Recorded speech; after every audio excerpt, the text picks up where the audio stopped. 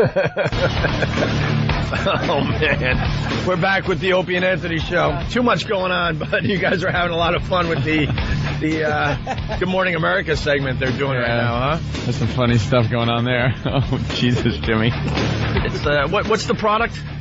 I don't know. It's some kind of mop. One of those things you put in water and you can mop floors and clean pots and pans and, you know, it uses oxygen to clean the blah, blah, blah. It's one of those things. You can't even go into it. That was during commercials for the Pal Talk people only. Yeah, they enjoy that. Speaking of Pal Talk, Jesus. WOW is alive and well on Pal Talk today. Thank you, ladies. Ooh. Yeah. Just another reason to get Pal Talk. You get a little extra. There's a bittersweet thing going on here, though. It's on the Apollo AC cam. Thank you for the tribute. I used to work for Apollo Air Conditioning in New York. Yeah. All right, girls, I see girls flashing all morning long. Very, very wonderful. Nice. Very nice. Great.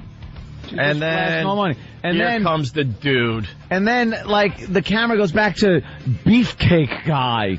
He's got his shirt off and he's sitting there. Dude, put your goddamn shirt on, because the girl is what everyone wants to see. It's not about you. It's not about you.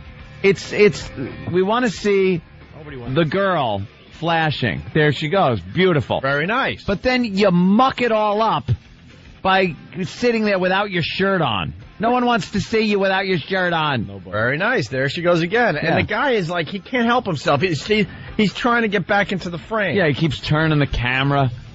He looks like my agent, Pete Papalardo. But he has an adorable Siamese kitten. Just saw that. All right. Chest. Pete is built like a 13-year-old Vietnamese girl in the chest area. We got Louis C.K. joining the program, and we got to go right to the phone. We got Bill Donahue on the line.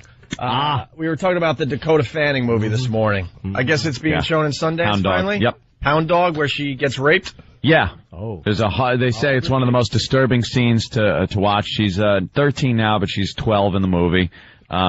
She gets raped in the movie.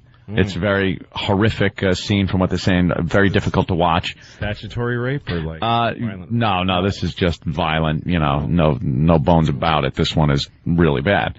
I don't think it's presented or meant to be presented as something pleasant or nice or anything like that. And I read this morning, Bill Donahue, head of the Catholic League, was trying to launch some kind of an investigation into whether any laws were broken. Any child pornography laws were broken. And we have Bill on the phone. All right, let's say hi to Bill. Bill Donahue from the Catholic League. Hello, sir. Guys, how's everything? Hello, Bill. Very good. We're still working. How? You're doing great. Yeah, look at us. You can beat Donald Trump. That's all right. Yeah. Donald had a. We're still sorting that out to see. We like getting the facts first before we unload on people, Bill. I was a little surprised about your move here. This really doesn't have anything to do with the Catholic religion, and that's usually your forte. That's usually when you dive in and defend the faith, as it were. But this movie has got you motivated. Well, it does, and also you're quite right about what you just said. It's not normally within our orbit, and also you're right, and most of the media today are wrong up on the Drudge Report and all over the world, saying that I've called for a boycott of the movie and asked for it to ban. I never asked for any of that stuff. I don't know where these reporters get this information. What I've called for is a federal investigation to see whether the child pornography laws have been broken. Now, why did I do it? I don't want to skirt your question. Mm-hmm. We know there's been a problem in the Catholic Church, all right? Right. And I'm so sick and tired. If we have a real interest in protecting kids and not just in getting priests, then it shouldn't matter whether it's coming out of Hollywood or a priest, an imam, a school teacher, a rabbi, whoever it is. And I don't like the double standard that we can celebrate. Oh, this is cute. It's artfully done, I'm told. It's a carefully choreographed child rape scene. Look, if in fact child abuse is wrong, then simulated child sex rape, I think, is also wrong. Yeah. When you kind of enter that world of art, though, it's a very tricky situation. If done properly, if it's part of a story, no matter how horrific it is, and someone wants to depict it on film, why shouldn't that person have that right to depict that art on film? The right. That's why I object to what came out in the Guardian today in the UK, saying I call for the movie to be banned. I never asked for it to be banned. Now, look, This is the way liberals think, okay? They think this is cute, okay? You can have this. I don't think anybody. Wait, Bill. I don't think anyone's saying this is cute. All I've ever read about this whole thing is that it's a horrific thing to watch. I don't think it's a comedy. Well, if you read Lou Lumenick this morning in the New York Post, he tries to say it's okay. If you listen to the chicks on the View yesterday, they tried to say it was okay. Yeah. You know what would bother these people, the Rosie O'Donnells of this world? Let's say the guy was trying to rape the 12-year-old was a black guy, and she would use the N-word while she's getting raped. That would upset liberals, but not the rape scene. That's the way they think. All right. Well, I do agree with that. He's kind of making that up, though. Yeah, that is kind of a long way around that whole thing. Yeah. Now, what is the investigation all about? Because I would assume. Now, I don't know, and neither do you, what was going on behind those cameras and how sensitive people were to this child's needs and protection on the set. Well, there's no question her mother was there, and of course we had the teacher/child social worker holding her hand. That's all very nice, but she's 12 years of age. What happens 30 years from now or 20 years from now? She's a middle-aged woman, and she has some problems with this. There have been other women who've been involved in these kind of situations. They've had problems too. But look, my real interest in this was to create a national discussion. I have no doubt that the people who are defending this would defend if a 12-year-old being penetrated 2 years from now. Hollywood's going to keep pushing the envelope. And quite frankly, when you're dealing with kids, it seems to me it should be hands off. I got to disagree, though. I don't think people would be defending real child sex. Depicting something in a movie, not because it's sexy art like Mapplethorpe tries to pull off, but because it's an event that occurs. It's like depicting a murder. I mean, no one thinks that a child murder is acceptable, but it is depicted in film. And I think that the term art, not to be confused with quote-unquote erotic art, which is made to titillate, but this is something that is an actual awful event that happened. And if it's handled properly behind the scenes and the kid is protected and there's nothing sexual behind the scenes, it's almost like doing a murder. What's wrong with it if it's done properly in real time, in the real world? Well, you make a persuasive case, but here's my response, fellas. If you have an 18-year-old playing a 14-year-old, okay, I can deal with that. This girl's 5 or 6 years off of a tricycle. She's 12 years of age and she's doing this. You know, there's a lot of sick men in our society who get a lot of strange ideas from the Internet. I'm not saying that the average guy seeing this movie is going to go out and rape somebody. Of course he's not. But somebody who's inclined to be disturbed, he sees this, he says, hey, it's not only on the Internet, this is my local neighborhood theater. I think it sends the wrong message. I think they could have done this movie and got that same effect without exploiting a 12-year-old. See, you're saying exploited like it is exploitation before you really have all the facts. And from what you say, there are guys that can grab a catalog for children's clothing and go off on a tear outside their house in their community. They're spending the $10 to see go to fanning movies so that they can go and then do what happened there. It's interesting. You can't even talk about the subject of religion in a public school because the kids are considered to be, quote, impressionable. I get that 1,000,000 times over. The kids are impressionable at that age. Well, did she become less impressionable at the age of 12? I think also you really have to take this as a case-by-case thing because this girl is definitely kind of very mature beyond her years as far as an actress, and it seems life in general. She seems very intelligent. When you see her, I think also she got paid very well for that rape. Got paid very well for the rape, yes. Can I mention one other thing, fellas? That at Sundance they also have this movie Zoo, where it's about a real life story of a guy from Seattle a couple of years ago. He decided to have sex with a horse. Yes. He punctured his colon, and the guy's dead. Now, well, I want to ask, and nobody's talking about it, so let me bring it up. It's all I do talk about. What happened to the horse? Whatever happened to the horse? Yeah, I want to know. Whatever happened to the horse? I mean, he put an ad out on a Craigslist. Nobody knows that the horse has actually killed a bunch of people with it. Well, did the horse survive? And has PETA filed a lawsuit alleging that his animal rights have been violated? And because this horse was an Arabian stallion, I want to know, does this constitute a bias crime? Oh, God. Wow. Look, I like having that. fun with it. You're having fun with deviant sex. You have a good sense of humor. Yeah, so? We've learned that about Bill Donahue. He has a sense of humor. Apparently so. I'd like to bring up, by the way, my name's Louis C.K., and I had a show called Lucky Louie, and you issued a press release saying a lot of negative things about my show. So I'm on the radio with you. I can't not mention it. I remember one thing you said. You made a list of things that were offensive to Catholics about Lucky Louie, And one of them was an episode we did where I wanted to help my wife have an orgasm before we decided not to have another child until we were having good sex and she was having an orgasm. And you listed that as something that's offensive to Catholics, which I don't understand. Because a married couple trying to make sure that their sex life is healthy before moving on to a second child, how can you have a problem with that? Did I have a problem with that? Wow. Apparently, according to your press release. The Reagan defense, I love it. That's offensive to Catholics. Bill, is there anybody that ever does the press releases that like you might just kind of glance over and go, all right, and then they kind of, do you word everything accurately? Because what Louis is telling you is the truth. I mean, that really did come out. Yep. Well, listen, I write all my own stuff, so I can't blame it on somebody else. Have you watched Lucky Louie? No, I haven't. Well, that's interesting. That's odd because you wrote that thing. I quite frankly, I don't recall I did. Why don't you send it to me? All right. Well, I'm writing about Arabian horses and bias crimes. Yeah. All right, well, is it probably in your archives on the site? Because it was up there. Yeah. You wrote it, and it was not nice. When was that? Liar. Over the summer. He's calling you a liar.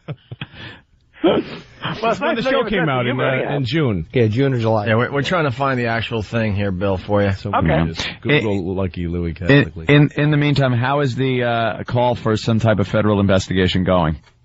Well, I don't know. I'm not going to bother with these people. My whole purpose here really is to create a national discussion.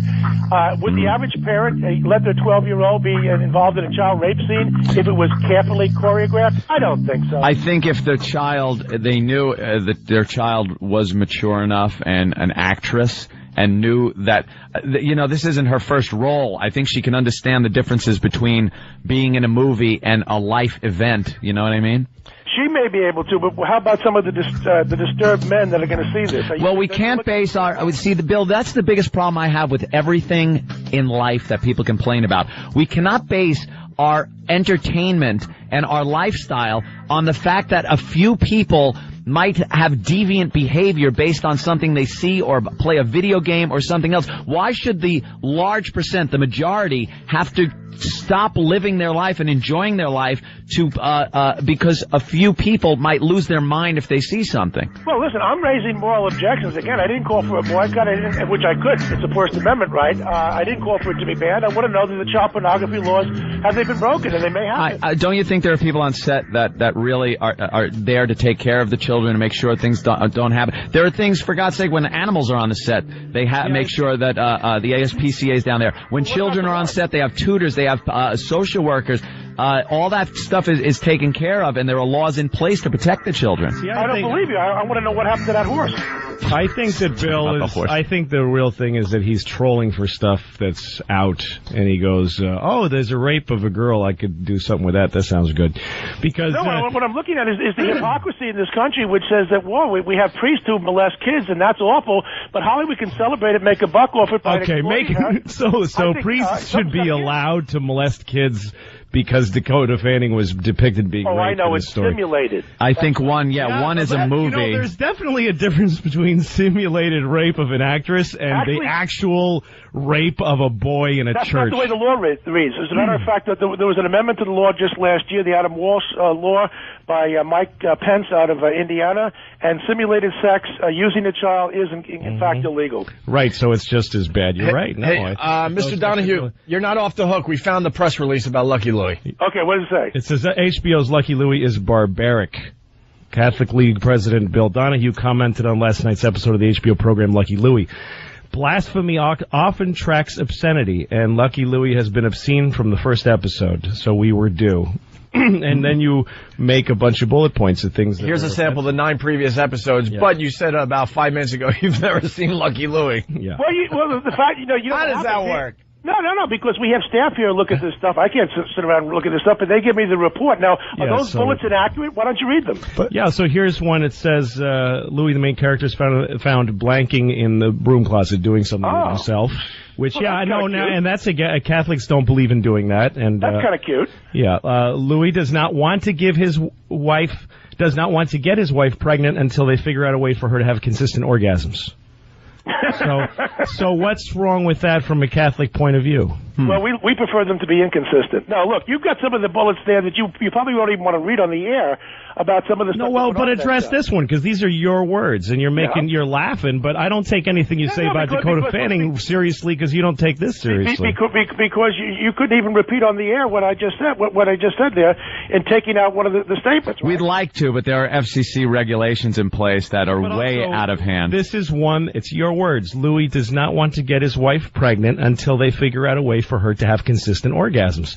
That's something you found objectable, made you call my show barbaric. So tell me what's barbaric about that. I'm bringing attention to something which is patently obscene, and if I have a snide remark and you can't get that kind of humor, I don't know what to do with it. Now, Bill, I don't understand that. Yeah, he's trying to see. Louis wants your reason why that's something the Catholic League would be interested in, would object to. Why is a guy and a husband and wife having a healthy sex life before they decide to get pregnant? Why is that a problem? Yeah.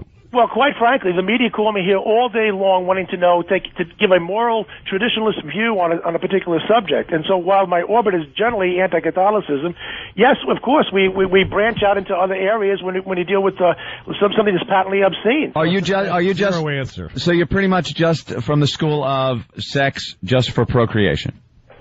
Well, obviously,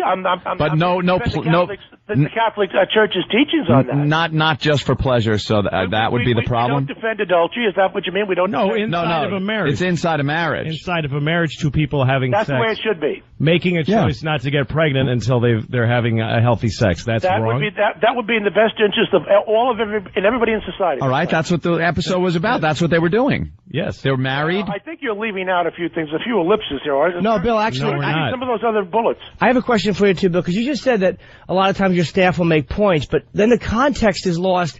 If you're going to quote something and say it's obscene, you should see it in context, because right here, there's one you put, a 16-year-old girl offers to perform oral on Louis. Now, you're correct, that did happen, but in the episode, it was about a rebellious teenager running away, and Louis not only didn't accept it, he told his wife that he was disturbed by it, and the wife talked to the teenager and worked it out and tried to help the girl go back home. So the episode was not about being titillating or being dirty. It was about something uncomfortable that happened, and Louis, the character Louis, goes to his wife and tells her. And we help reform the kid and send her back and send her home. It's like a Facts of Life episode. Yeah, it was just like Facts of Life. But here's the thing: is that you say, your guys watch this stuff. You don't even watch it. They prepare a statement, and you say, "Yeah, that sounds like that's us," and then you send it out, which to me is. No, wait. Don't put words in my mouth. It depends. Why? The other people did. Yeah, they put the words in your mouth. It depends on the show and what's going on. For example, we tape The View every day, and we have somebody watch it.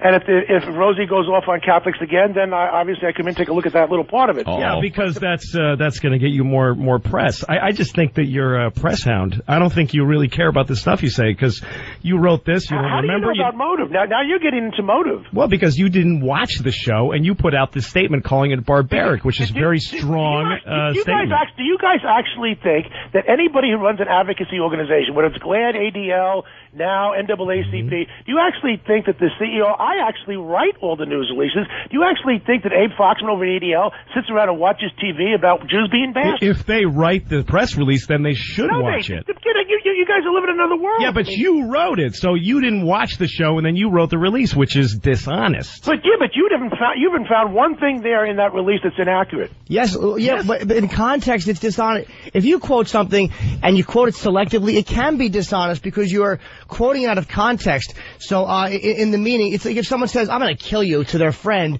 and then you say that was a murder threat, you're quoting them correctly, but the context you're using it in is dishonest. Right. So context does matter. Well, that's what the apologists for Dakota Fanning are saying. You have to look at the context. You do, though. Well, but you do. Everything That's what we're saying. Well, in context. is The Last Temptation? Wait, I'm sorry. What was the movie with the Christ recently?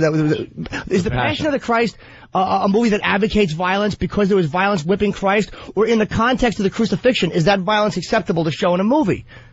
Well, there's no question about it. It's acceptable. Well, then why is the historical story? Right. So then why is the context there acceptable and not considered a violent or a gratuitously violent film? We really have to have all this discussion about oral sex and everything else, and these girls coming on to the guy, right? No, Bill. That's really important. I'm talking. So let's just say. Of course it is. In context. Girls leaving their homes because they're confused and living in a violent place, and then offering oral sex to other men, and finding out that was a mistake from a responsible adult is important. And it's relevant. It's extremely relevant. And you don't know that because you didn't watch the show, and yet you wrote this. I don't know what it was. Look, have you seen Dakota Fanning yet?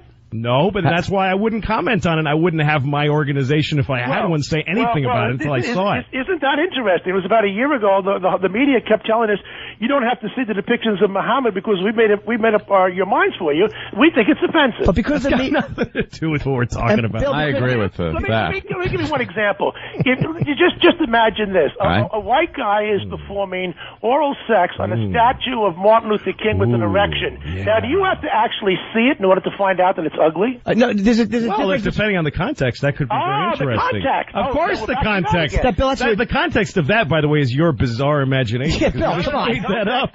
Yeah, you sicko. I love the guys who say, "What if some guy performed oral on?" How would you like that? I don't know. What's your problem when you're even picturing that? Why don't you explain to African Americans what the context is? I'll give you a context. It never happened. I would absolutely give you a context of how that would go over. If it was on an episode of the Dave Chappelle show, when that was on, in some type of comedy sketch, it would be completely accepted by the black community. Oh, I don't think so. I do. I don't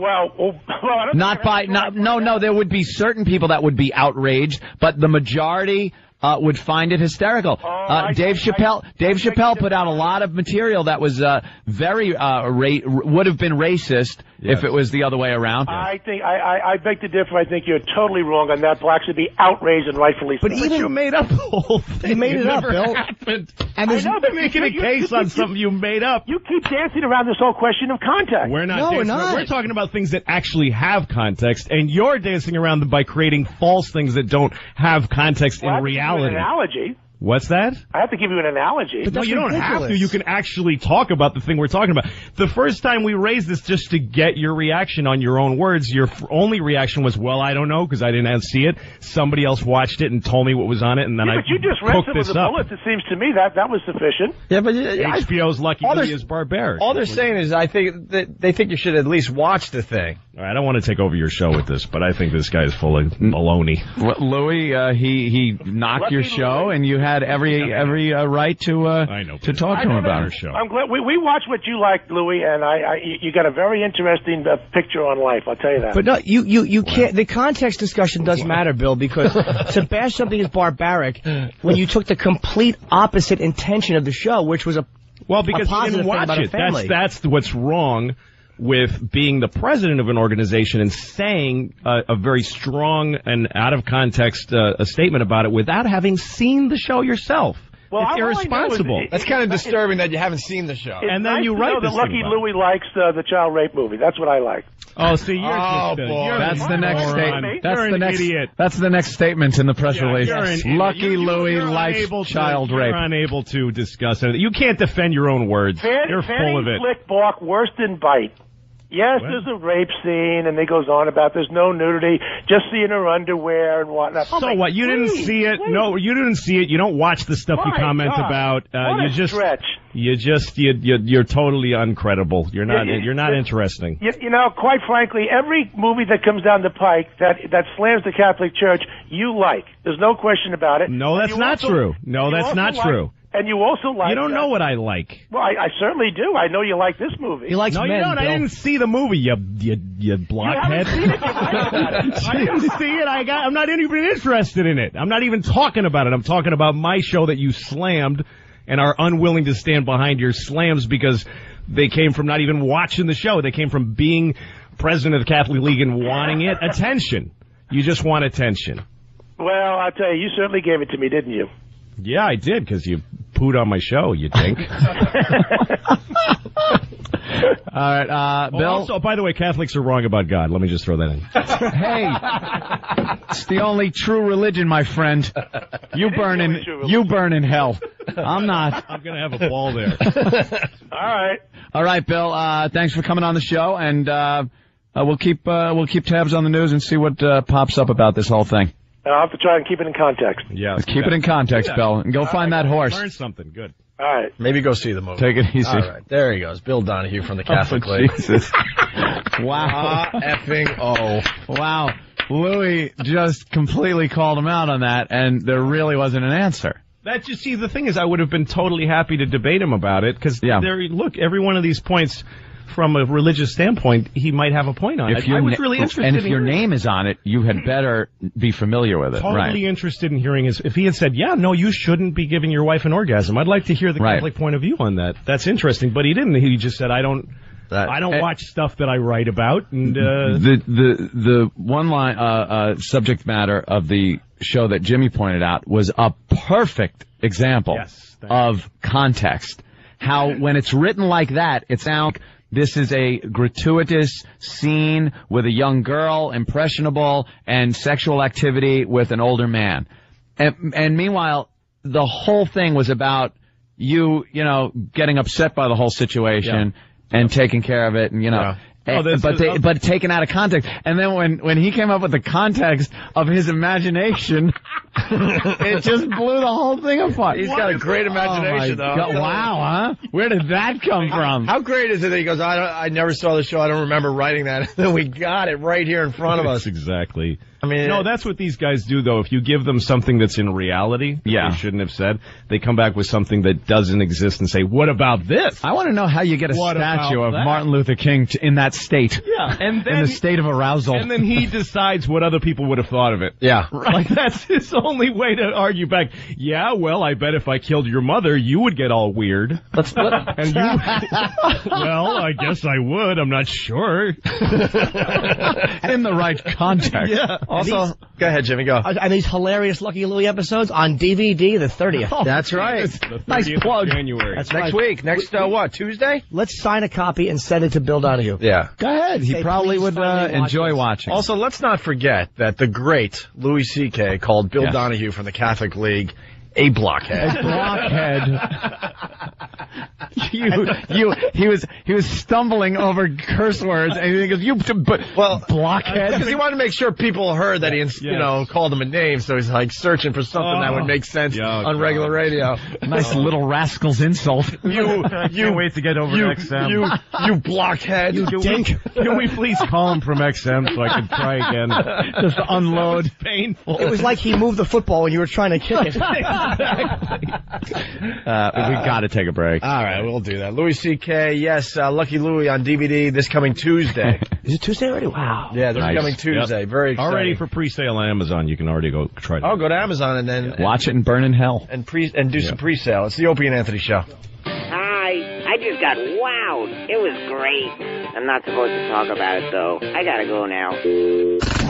Introducing the Opie and Anthony Wow Line. If you get wowed, we want to hear about it. Call 866-WOW-ME-05. That's 866-WOW-ME-05. And tell us all about it. And if your message isn't too stupid, we might just play it on the air. Opie and Anthony! It's the Opie and Anthony Show. The virus is spreading. Opie and Anthony! Louis C.K. in studio on the Opie and Anthony Show.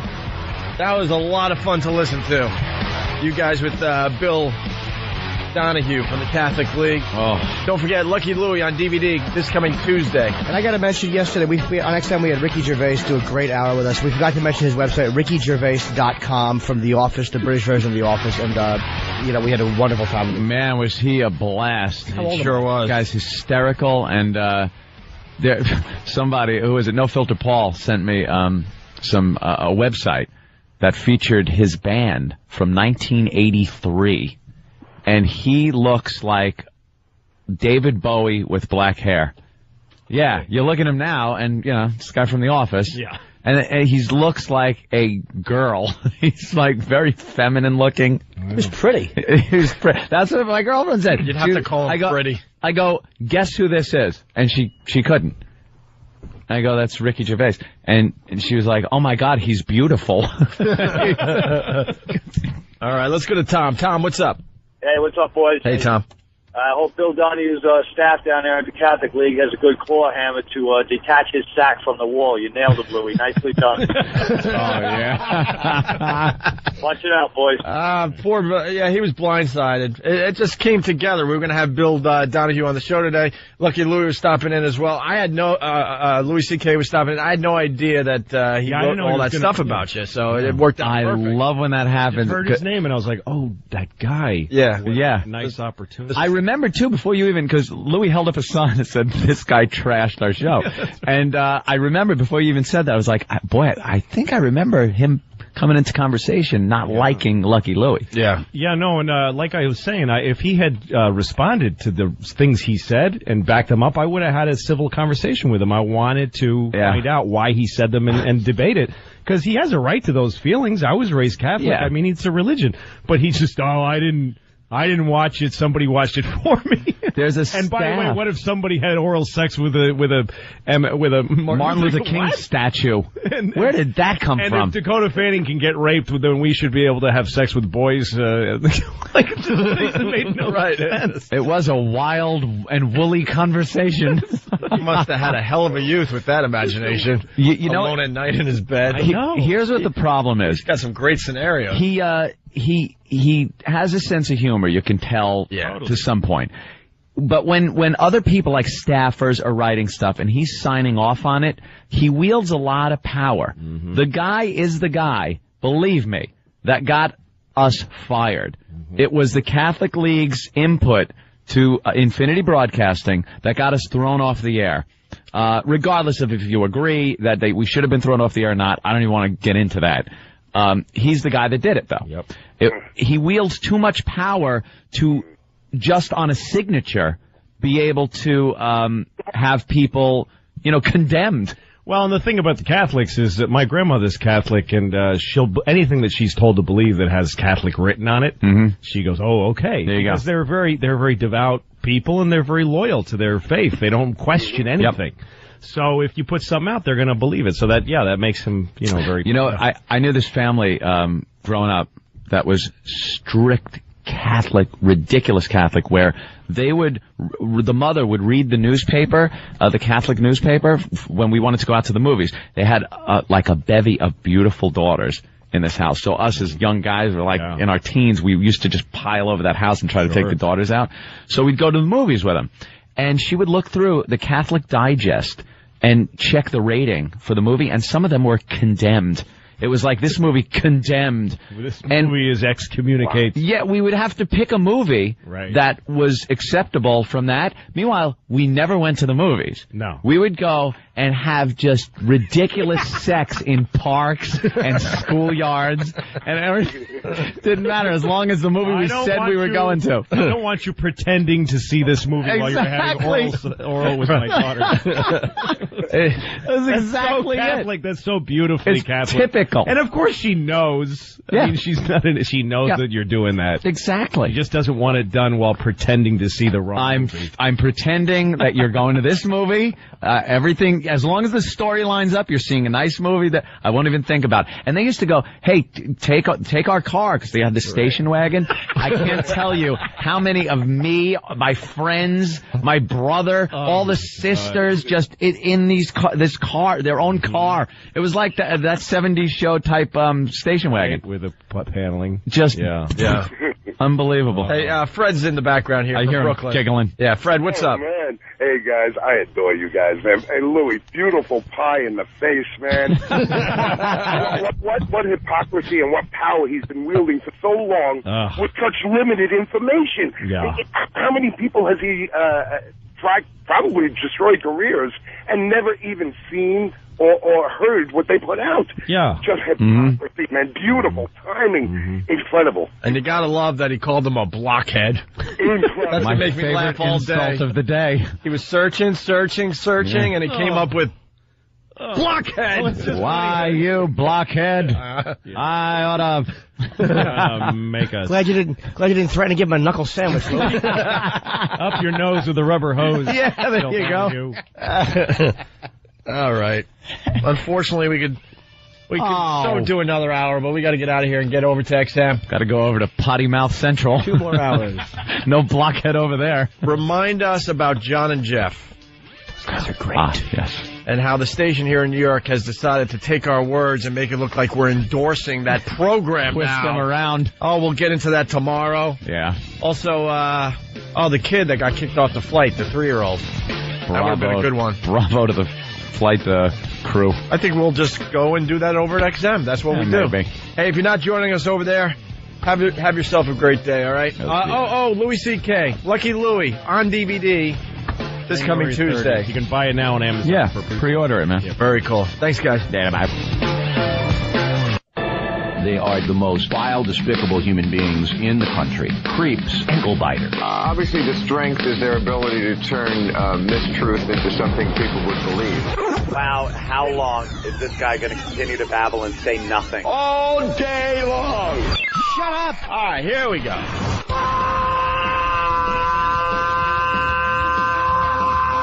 Welcome to the Opie and Anthony Show. It's worse than I imagined. That's terrible. I'm sorry. We are a bunch of dopes. I think we're lewd. And we're probably pushing 20 arrests because of this radio show. Out of touch cornballs. 3 retards. We have the effect of Tylenol PM.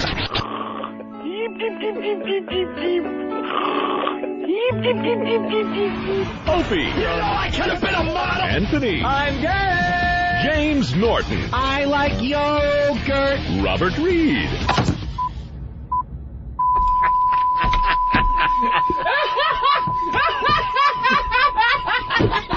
But enough of this palaver.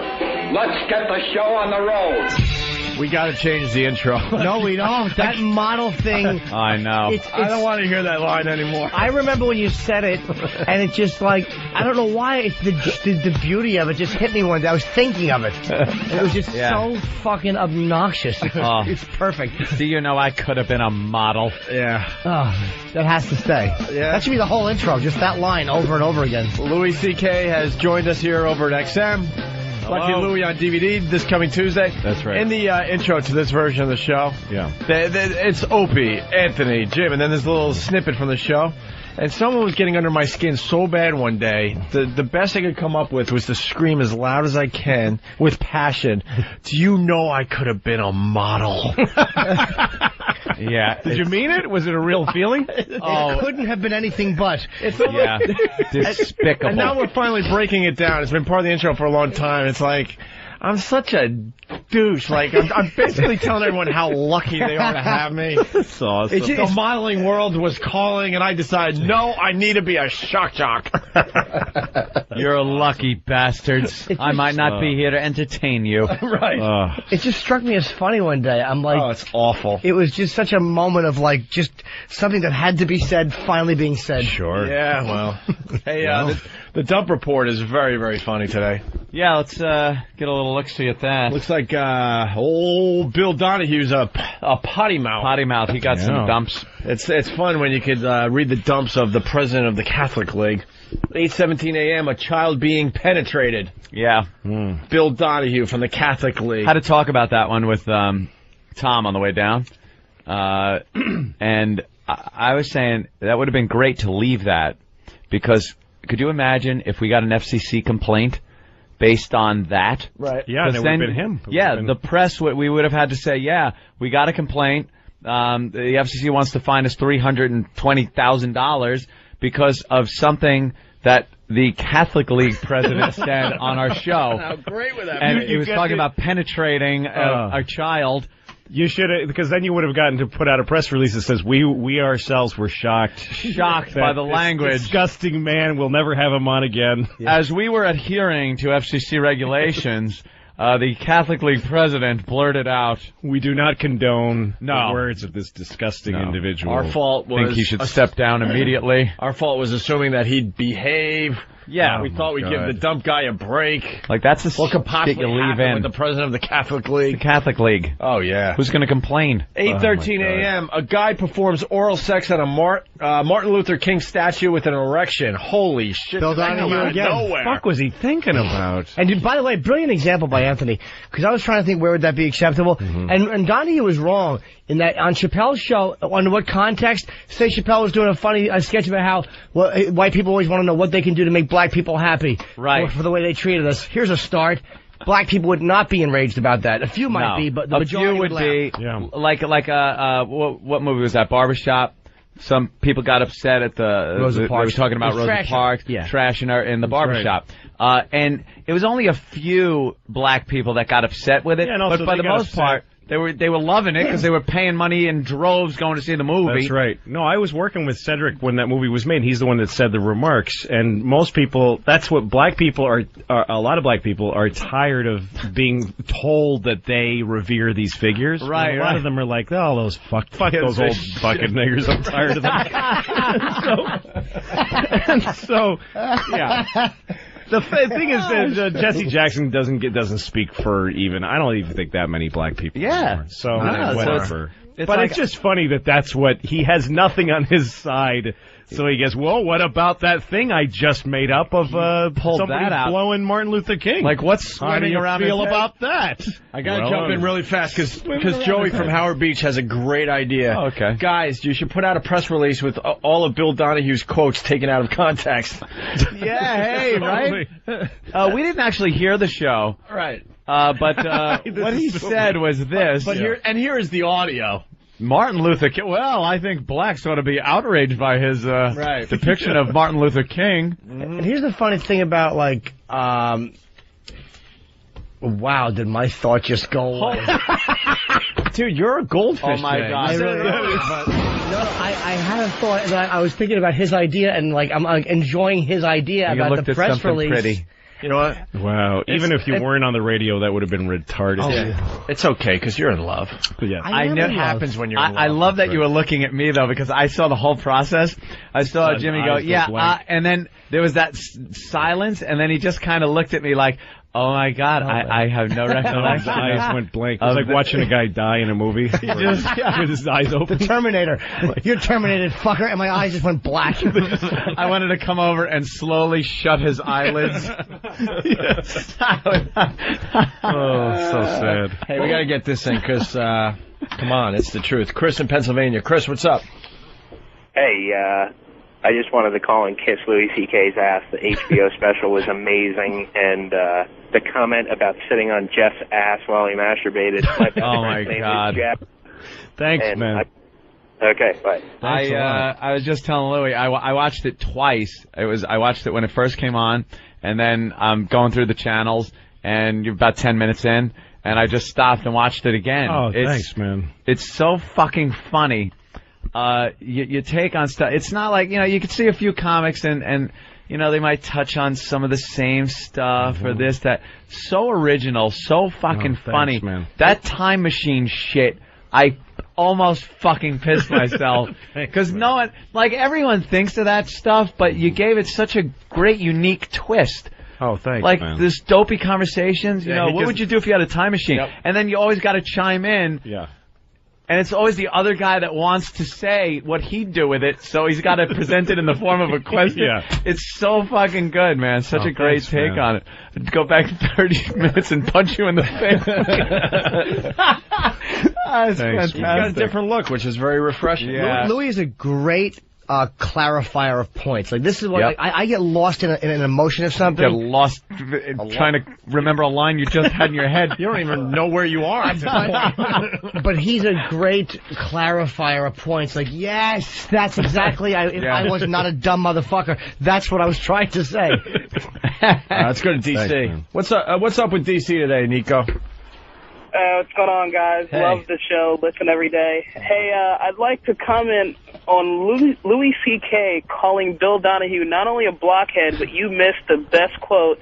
You called him a fucking dink. I did hear that, a dink. I called him a dink, yes. Yeah. I grew up with that being a bad thing to call somebody. Yeah, it's not just like some kind of Asian you dink thing. No, it's like calling somebody a dick. Yeah, it's a dick dork. Yeah. He is a kind of thing. He's also a faggot cunt. Now that we're over here. XM.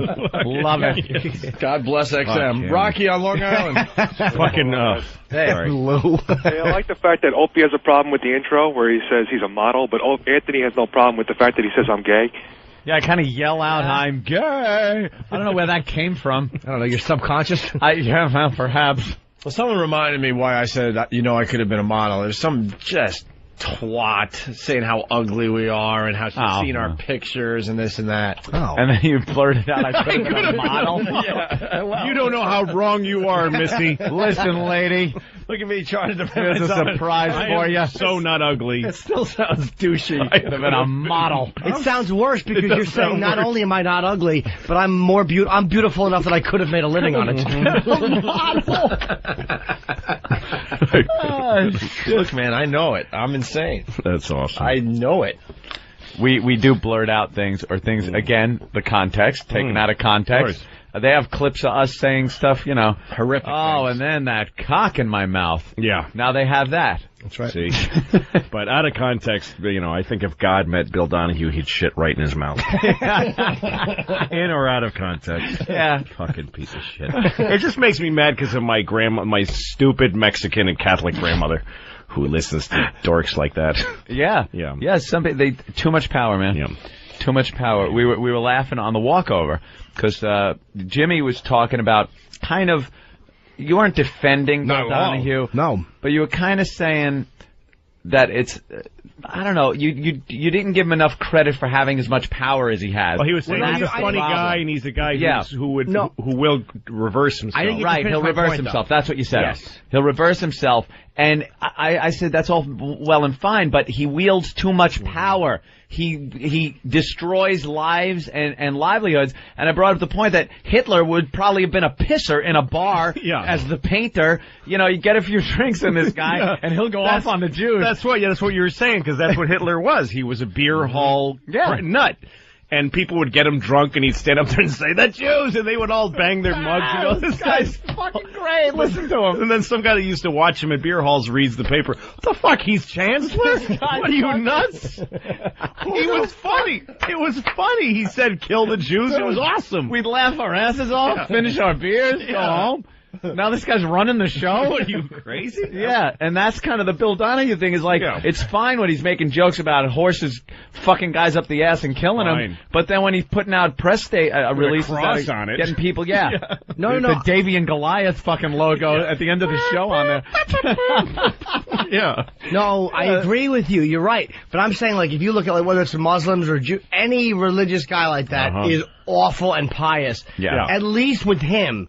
Anyone else running the Catholic League, you're going to get a guy who is religious himself, right? You can't avoid that. Stuffed shirt. But at least with him, you do have the other angle where he will come back and go, all right, look, I didn't see it. Like, you know what, though? If him. he had argued about the points, I would have had no... As a matter of fact, I prefer a guy who has those beliefs and puts out a statement and says, this is what our religion's position is on this, to a guy... I mean, imagine a Muslim guy like the guy who said, somebody makes a fatwa on the Danish cartoonist, and you call him up and he goes, oh, I didn't see the cartoon, I just... I don't really look at these things, I just signed off on his death warrant. Yes, that's all. It just was a...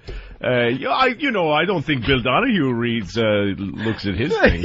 By the way, what if someone sucked off George Bush in an Easter parade? How would you like that? You would have his head cut off. I bet you guys would, you hypocrites. God damn, that is fucking funny. And Martin Luther King had an erection too. Yeah, it's just an amazing imagination from that guy. It came out of his head. He didn't even have to think about that one. He didn't have to go, okay, let me come up with a horrific little scenario for you. Give me a minute. I gotta think. It was just, let's say Martin Luther King's being sucked off by a white guy on the fuck? Jesus. Yeah. You sure can come up with him, Bill. What a show today. Brian. Hello, Bill. We haven't asked this question in a while. Brian's... Hello, Bill. Hello, Bill. Brian's a trucker. Brian, what are you hauling today? Hauling insulation. Insulation. All right. Gotta watch that shit, Mix-Yitch. Yeah, I don't have to unload it. I don't give a shit. Good. But I want to tell Louie I love this comedy special, and yesterday me and my wife were having an argument, And it completely changed when she told me to suck a bag of dicks. We both just started laughing, and that was the end of it. Oh, I'm glad I was able to help there. You're going to get the DVD on Tuesday. What's that? You're going to get the DVD on Tuesday. I certainly am. It's already on pre-order. All right, run on, Thanks, Brian. man. That would have been a better story if he said she told me to suck a bag of dicks and I knocked her teeth out. Probably did. He just left that out. Yeah. But then they still laughed. Yeah. I knocked her teeth out, then we laughed. Let's go to Florida. Chris, what's up? Hey, Opie. Hey. Hey, Anthony, you got that I'm gay from your friend out in California when you were describing him when you went back. And he was like, I'm gay. Gay Richard? Nah, it's not Richard. Trust me. No, I know. So I blurted that out. I know it's not Richard. Richard has been dead a few years. Tragic. Oh, yeah, that's right. Yeah. Jimmy. Go ahead, man. Jimmy. It's not going to work. Yes, buddy. Yuck. What? That's all I got to say. What? In love, little fool. I am in love. Oh, in love, little fool. You're just a fool in love. Why? I can't help it. I mean, we get along very well. And last night she was over. I did a lot of this. I'm glad you're my girlfriend.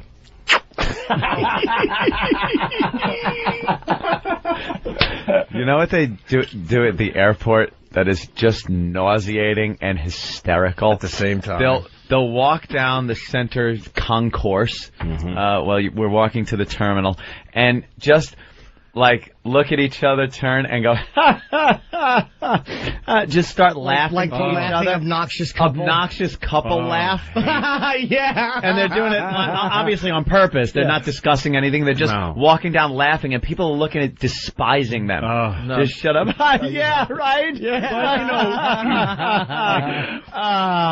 Like I was saying, though, when it's a good-looking couple doing that, you just hate them. But they're half a good-looking couple because she's really cute and nice, and Jim is so lucky. It just makes me happy because you have friends. Look, Jim is I think he's a handsome guy, but most people don't. I mean, by America's standards, which I don't think are right, he's not doing so good. But he's got a great. He's the kind of friend you worry that he's going to die alone someday. You know, like when you have a friend, you're like, please, somebody, someone hook up with him, this girl, please. This guy, yeah, please. His looks are just taken out of context. Yeah. What about, you know what? Girls fucking just find him so endearing, and they love Jimmy. Yeah. They love Jimmy. What about he's despicable. It's not what he's fucking saying. No. I don't understand it. It annoys me. It's got a charm to him. What about the hats, though? You forgot about the matching hats they had coming back from West Palm Beach. Oh, God, the West Palm Beach hats. They went into the souvenir shop and got matching palm tree hats and then walked to the airport. And they walk back to the seats going, you can't even describe the colors of the hats. They were such bright neon. Awful. Pink and a light purple. Was it a pink? Yeah, they were awful. They were awful. You're a horridly obnoxious couple. Yeah, it's great. It's hysterical. Yeah, sure, it makes me laugh. Yeah. We have fun. Then I say little things. Like, good night, Angel. Amanda, Buffalo, what's up? Hey, Amanda. Hey, what's going on? Hey. I just want to tell you guys have the best show ever. You guys keep me company. Oh, really? During my long days of driving. Thank you. Is it cold in Buffalo today? It is 31 degrees. 31's not cold for Buffalo? It's actually, pretty warm, I guess. Yeah? But I'm actually not in Buffalo. I'm actually just outside of Rochester right now. What town? What's that? What town in Rochester area? We're on the 90 at a service station. Okay. Well, what do you like? Yeah. What do you like about the show, Amanda? You guys, you're like laugh. They never. Oh my God! You're batting 1,000. You're batting 1,000 with that, and it's been 2 years. Anyway, should we get into? It's quick, but should we do the American Idol? You watch American Idol, Louis, or you? I haven't seen it this year, but do you like the show? You seem like the type of guy you couldn't be bothered by this crap. I like watching the early rounds auditions when they're goofing on the retards. Yeah, once they're two different shows. Yeah. Once they're there, I really hate it. It's two different shows. It's the freak show make fun of retarded people first half of the show, which is great, and then there's the talent show Star Search portion. Who cares? Where it's, people But when singing. it's early, I like it because I love watching somebody just off the street actually sweating a little from being outside. Yeah. Totally convinced that they're awesome. Yeah. And sucking. And all the people also, it shows you that part of American culture where people like, I got self-respect and I know I'm somebody. Yeah. If you're not anybody, you shouldn't think you are. You should say, I'm not anybody. Maybe I will be if I work hard. Yeah. If I really apply myself to something. But just people that automatically walk around with their shitty lives. They already think they're somebody. I'm somebody They're special. stars. Well, not yet. You could be. Because they convince people within their little circle that they're somebody. Yeah. So now, of course, America's going to follow suit. Every year there's the guy or the girl, too, that is just completely stinks, is thrown out. And on the way out, they're like, well, the show's going to suffer because I'm not on it. Like, you just lost so many viewers, American Idol, and it's your loss because if I was on the show, the ratings would be, and it's the biggest ratings ever. And then year after year, they just keep going Your up. loss, Taco Bell's game. Yeah. You're lucky to have me. You haven't seen the last of me. Let me tell you, I'm going to go play. And then not one of those people have I seen doing anything. We have seen the last of you. Yeah, we did. And then the people at Fox are like, oh, wow, we could have had 37 million, 10 listeners. Instead, we only have 37 million this week. Oh, well. This was the highlight, Sundance Head. Oh, yeah, that guy could sing. Holy shit, could this guy sing. Last night wasn't about the freak show. They didn't have great freaks, really. They had a couple. They did a monte of some freaks. Sundance Head has a very famous father named Roy? Roy Head? Head. No, Block, I think his Block? name is. He runs the Catholic League. Right. Blockhead. Well, listen in. Listen to this guy. Right, your name, sir, is Sundance Head. Nowhere to go after that, is there? Okay, Sundance, you're having a lucky year, it says here. Yes, sir. Why is that? I got married to my wife I've been with for 7 years. Unlucky. I'm having a baby that's due Christmas Day. Not great news. And I made it to American Idol. All right, 1 out of 3. What are you going to sing? Stormy Monday by Bobby Blue Bland. Okay. Oh. Ready? You know they call it Stormy Monday, babe. White guy. Lord, now today's just as bad. You know Wednesday's even worse. Oh, and Thursday's oh so sad. You know the eagle flies on Friday, yeah. Saturday goes out to play.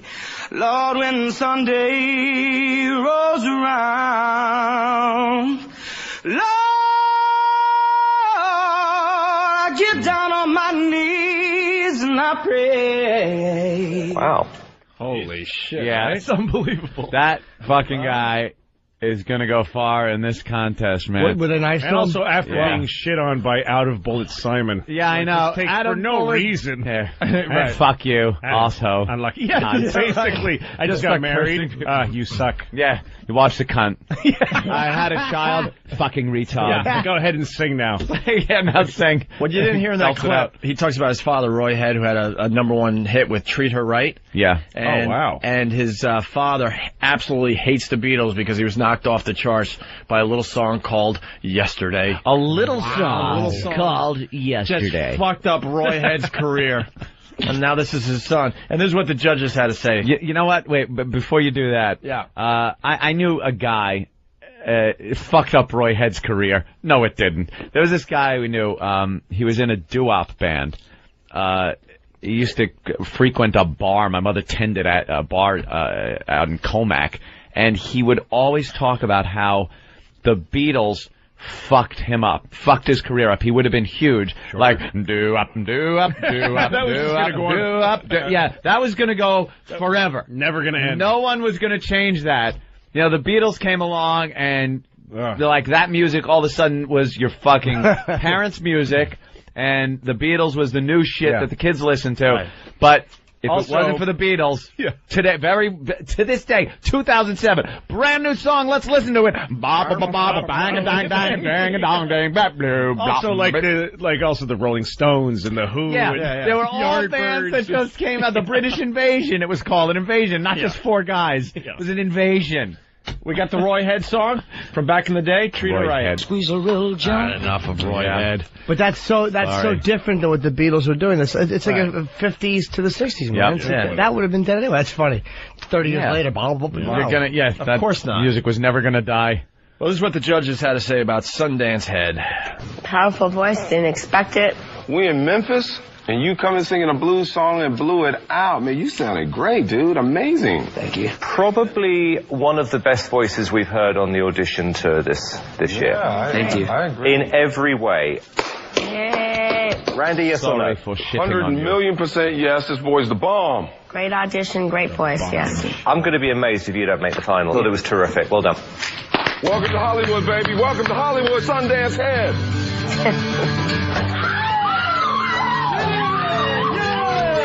Wow. That guy can sing. He just blew Taylor out the park. Dude, I'm saying a circle. Blew Taylor apart. Yeah, he basically said this guy is so much better than Taylor Hicks, who won last year's American Idol. Yeah, because it's like that genre, trying to be like soulful and stuff, and that was Taylor Hicks' whole MO when he went up on the stage. And this guy just got out there and just completely chewed him apart. He's a big guy, you know. He's fat. Is he? Not like that type of disgusting, big, huge gut fat belly, but he's like one of those big guys, he's wide. Kind of like how Steve used to look back in the day, kind of. Gay?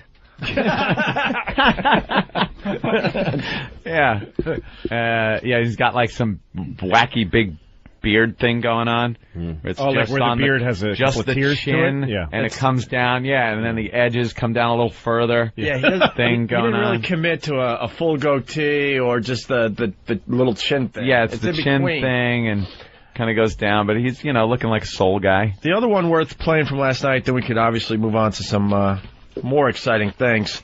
This Melinda girl, the backup singer. Oh, right, the backup singer. This girl's been singing backup for some very famous artists all her life. And this girl Melinda, is scared of her own shadow. Yeah, she comes in, she's got her hands in front of her, she's got her head down, and she walks up to the mic and just belts it out. But she's scared shitless up there. Yeah, that's one reason I like to watch the show, too, is people... Yeah, it's like real people, actually getting to be on, taking a shot. And when a waitress takes a break from her job, goes down there, runs down there and sings, and they give her a shot. That's awesome. 35 million people are going to see you. Yeah. Here you go, and go. And people complain about the contracts they get, but in fairness, they really are taking you from nowhere and making you a household name. You're plucking these people. I mean, from nowhere. Look at that. Not even a winner of American Idol is now an Oscar nominee. Just out of nowhere. Yeah. Where would this chick be? Where the fuck would she have been? She came in like fucking... When did she come in? She'd be a singing waitress somewhere. She wasn't even second. She was like fifth. Yeah. Or something. She'd be fucking eating asses off Craigslist and humming tunes. I'm going to be somebody someday. Yeah, whatever. Shut up. So here's Melinda. Scared of her own shadow, nervous, can't even look at the judges, looking down, sweaty palms, just all crunched up. Yeah. Like this, with her shoulders way up, and this is what came out of her. So you're Melinda Doolittle. I am. And what do you do? I sing background vocals for different artists, session work, and then I travel quite a bit. Do you hate every single person you're singing backing vocals for? I don't. No, truthfully. Okay, truthfully. Do you think, fall off the stage, break your leg, and I'll take your place? Because he hates everybody that he works with. For me, it's fun, and I've always kind of loved being in the background. It's my comfort zone, so that's been my fun little place, and I can be there, and they can do their thing. So what's changed? I know that for me, I need to get over the fear of standing in front of people myself. Okay, what you singing? For Once in My Life, Stevie Wonder. I love that song. Okay. You do? Yeah. Are you ready? I love Stevie, too. For once in my life, I won't let sorrow hurt me, not like it's hurt me before. For once I have someone I know won't desert me, I I'm not alone anymore. For once I can say, this is mine, you can't take it. As long as I know I have love, I can make it. For once in my life, I got someone who needs me. Jesus. Yeah. She's not white. No, she's not white. No, only the whip can get a sound like that. Years of whipping and a nasty boat ride, you sound like that. No milk-fed whitey's going to bother to sing that well. Nope. We don't have to. Lucky Louie on DVD coming this Tuesday. Oh, God damn. That is fucking great. Every time you kill for us, we'll give you a nice plug there. So then she sang that and then went right back into her shell, all shy, looking back down at the floor. Wow. What do you think, Paula? You're good. You're really good. Thank you. You gotta believe no. I have my hands are shaking, but thank you. You look scared to death, man. I'm good. Randy? I always have this thing about, if you're a background singer for a long time, I don't know if you can really come up front and be that solo singer, because, most of the solo lead singers have that kind of Simon Cowell thing. They only think about themselves. Okay. Yeah, Simon, wouldn't you agree? Melinda, we have a lot of people who come in here with a lot of attitude, a lot of confidence, and they're not very good. You walk in with no confidence, no attitude, and yet you are a brilliant singer. Yeah. A brilliant singer. Thank you. Seriously. Look at that look on your face. But, you are what it's all about. A great voice. I am concerned about the lack of confidence, about the fact that you've been in the background. But let me tell you, you are in the top 2% of good singers this year. That's true. 1,000,000% yes. Paula? 1,000,000%. I think you're brilliant. Yes. I think he was sensational. One of the best auditions ever, vocally. I agree. Welcome to Hollywood! Yeah! Do they ever disagree, the judges? Occasionally they'll disagree. But does Simon ever say yes and the others say no? I've never seen him say yes to them saying no. Wow, that is very rare. That's true. It hardly ever happens. There was one that they put through. It was Randy that said no, and the other two said yes. Well, they can't be that, right? It's as long as 2 out of the 3. As long as a white says yes. People saying they still do well. Here in the train wrecks is much better, but there weren't many train wrecks yet. No. Nothing like the Bush Baby kid and the retarded gentleman and the rest of them. All right, we're gonna step aside. We're gonna get into some spanking after the break. What? Ooh. Who's spanking who? Louis got kids. We'll get his thoughts on this. Oh, that type of real, legitimate kid spanking. And something we could all relate to: a screaming kid on a plane. That's a great story. Mm-hmm. We'll get into next as well. Lucky Louie. Tuesday. January 30th. Tuesday on DVD. Pre-order now. It's Opie and Anthony. Whether you like a little bitty, medium, or enormous, courtesy of Opie Anthony and little Jimmy Norton. Get your free route ticket, no reason to go and buy it. Even see some fun bags and help spread the virus. Send a self-addressed letter with a picture of your mom, or click the wow link at opieandanthony.com. Send it in now if you want to get wowed. Watch the ladies whip them out and jump around. Jump around. Jump around. Jump around. Anthony.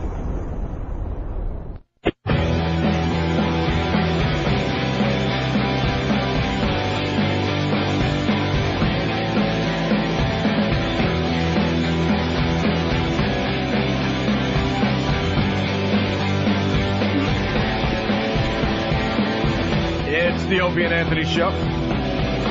Louis C.K. in studio, killing once again today. Got to say hi to Jason in Arizona. Jason, what's up? Hey, how you doing? Hey. I've got a rip-off alert for you guys. A rip-off alert. Is it about that new show? That new show on Showtime, Lucky Larry? This morning hack show in Phoenix, Arizona, and it's called Holgram's Morning Sickness. And they're wait, what is it called? Holgram's Morning Sickness? Holgram's Morning Sickness. I don't know the characters' names. Yeah, they are sick. But they're betting on the Super Bowl, and one of his posse, if he loses the bet, has to do the baby bird. Oh, really? And, yeah, what piqued my interest was Ralphie May is in concert down there this weekend. He phoned into the radio show, and he's all part of this hack. It's like he's Pavarotti. He's going to be out there. Ralphie May in concert. What'd you say? I thought he was your guys' boy. He's in on the bet somehow. I only caught a little bit of it. Well, Ralphie did. I'll only say this: he might not be. He wasn't around when Baby Bird happened, so maybe he hasn't been informed that. Oh, I see. That's possible. He just didn't know. Well, it being on YouTube and all. But yeah, I'm not going to say he definitely saw it. I mean, who knows? Ralphie's a homosexual. You know what's worse than that though, Jason? A fucking rat. Tattletale. A fucking rat. Snitches get stitches. I tried to phone in and call him on it, but I couldn't get through. I listen to you guys, and I just happened to be tooling around the FM. He didn't know he was the rat. I'd hit him with a sound effect, but I have no templates. Yeah, don't hit Let me just check hit it out. Let me just randomly. Is that supposed to be sexy? I'll just randomly press buttons because where's your templates? I don't have.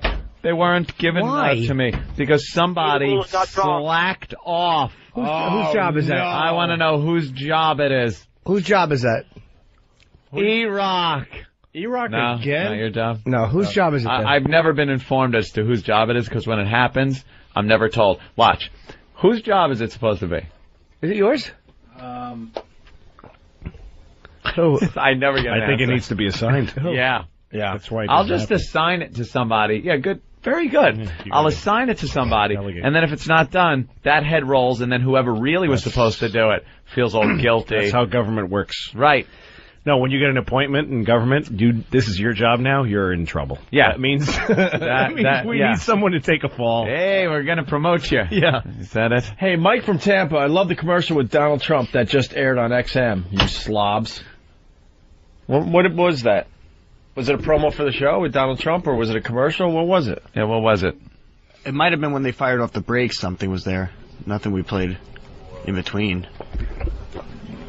So what was it? Was it a... Oh, boy. Oh, my God. You're kidding, right, Bill? It would have to be in... You didn't answer the question. Poor Bill. He can't press a button right or talk. Does anyone know the answer to the question? Steve, answer? No, I don't know. I love this place. Nobody kind of pays attention. This place is fan-fucking-tastic. It could have been an ad for Stern Show on Sirius, and nobody would know it. No one know why, where it came we from. We have to wait for a listener to catch it. We don't hear the spots here. Uh-huh. Any of us. Way to humiliate us. Right. Well, just funny. Oh, yeah, sure. I would hate to hate the facts get in the way, Jim. My bad. So when it goes to dead air, like that's none of us, unless we were having that's when Washington is doing their thing. Exactly. And then they, all right. Well, fair enough. It's just funny that we have to learn this stuff from the listeners, though. Is it a commercial for one of his, real estate money-making seminars? I have no idea. I know he does that. That's the only thing I've heard. University or whatever. Yeah. He has the school. Yeah. He's always hawking that convention thing that he does down at the Javits Center, where he goes down and I'll tell you how to be rich. Yeah. First, have a rich father. Then, that use helps. his money to get richer. Build, more buildings with that money. Sell them for more money. Yeah. And before you know it, you're rich. Go ahead now. Oh, I'd enjoy that. Oh, and do an occasional seminar because I'm taking your money. Yeah. Well, why didn't he help you get a place, Hope? That was just all bullshit for the radio. Well, what do you have gotten? I actually tried to call his people. They could give a flying fuck What'd they say when you about called me them? and the fact that I need a place to live. What'd they say when you So called we don't them? want slobs living in the building. Take the message. We'll get back to you. The blow off stuff. How stupid is that? Whatever. That's ridiculous. Real stupid. He'll get another person in there in a second. Trump buildings just fill up. It doesn't matter. Nah, but it's not even about the Trump buildings, which, if you want to live in a snooty place like that, fine. Yeah. It's simply about the promotion, just for his name. It's why wouldn't you do that? It doesn't make sense. Yeah. It was whatever. Hey, Sammy from Queens says Trump commercial is about the learning addict. The learning addict. There you go. Yeah, okay, thank you. Let's move on to this kid on the flight. I love this. I would love to have been on this flight. Of course, I would never travel AirTran. No first class. What is that? That used to be Value Jet. Yep. Yeah. The one that until that one went into the Everglades, and I always liked that had a funny smiley face on the airplanes. Oh my God, I know. Like you want your planes to be funny and silly. That plane looks hilarious. Yeah, it was the tail logo was a plane with a big smile, and it was kind of curled up like a shrimp. Yeah, it was laughing like a plane. As it went in the drink, it was going. Yeah, like no matter how horrific, there's screaming people inside. It's in flames going down, yet that tail is smiling. Well, it's not smiling when it's upside down in the swamp. Just wham! Now it looks like a frown. So, how did they solve that problem? They got out the old paint roller and put AirTran on it, and they want us to forget. Yep. Yeah. Right after that happened, as a matter of fact, short little story. We were fired from Boston, and they were flying us around. We were being Atlanta. courted. We were being courted by other stations, and we got our tickets, and it was for AirTran. And I was like, dude, this is Value Jet. They just painted over the fucking planes. Yeah. This has nothing to do, with, it's not a new airline just because it's got a new paint job. And that was when I was beyond scared of flying, so I was on a payphone. Oh, yeah, you were just giving Bob shit. Just giving our agent shit, the people that were flying us down shit. You got us the cheapest fucking airline that just crashed into the Everglades, and they paint the plane. It's still wet. It's like tacky. Like, I got a little ritual where I have to kind of pat the plane a couple of times before I go in the door. I kind of give it like a ding-ding. Yeah, get us there, buddy. You got wet paint on your fingers. There's like wet paint. Like, what is that? And I'm seeing kind of a smiley face plane underneath it. This is a red fucking car, Rudy. Yeah. Wait, did you really tap it when you walk on the plane? Yeah, I give the side of the door. The right knuckle, the knuckle of my right middle finger. I have to go like this.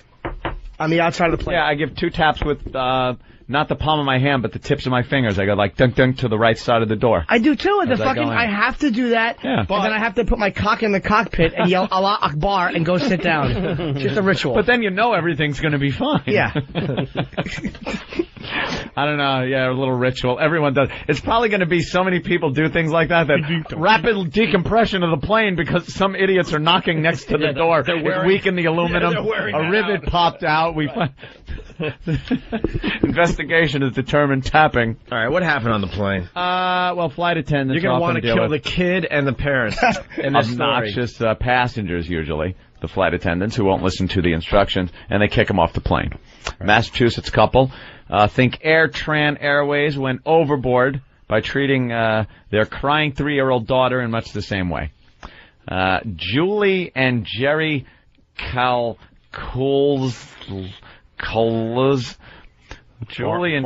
Julie and Jerry Foreign. Yes, exactly. Julie and Jerry Donahue and daughter Ellie were removed from the flight when the girl refused to take her seat before takeoff. But the parents said they just needed a little more time to calm her down. Get her in the There's seat. the problem. Get her in the seat. Get her in the fucking seat. Just take her physically and put her in the fucking seat. Pick her up, grab her by the hair. Yeah. But they had just visited her Grammy. The Grammy. Yeah. So I guess she was upset with leaving Grammy. Who cares?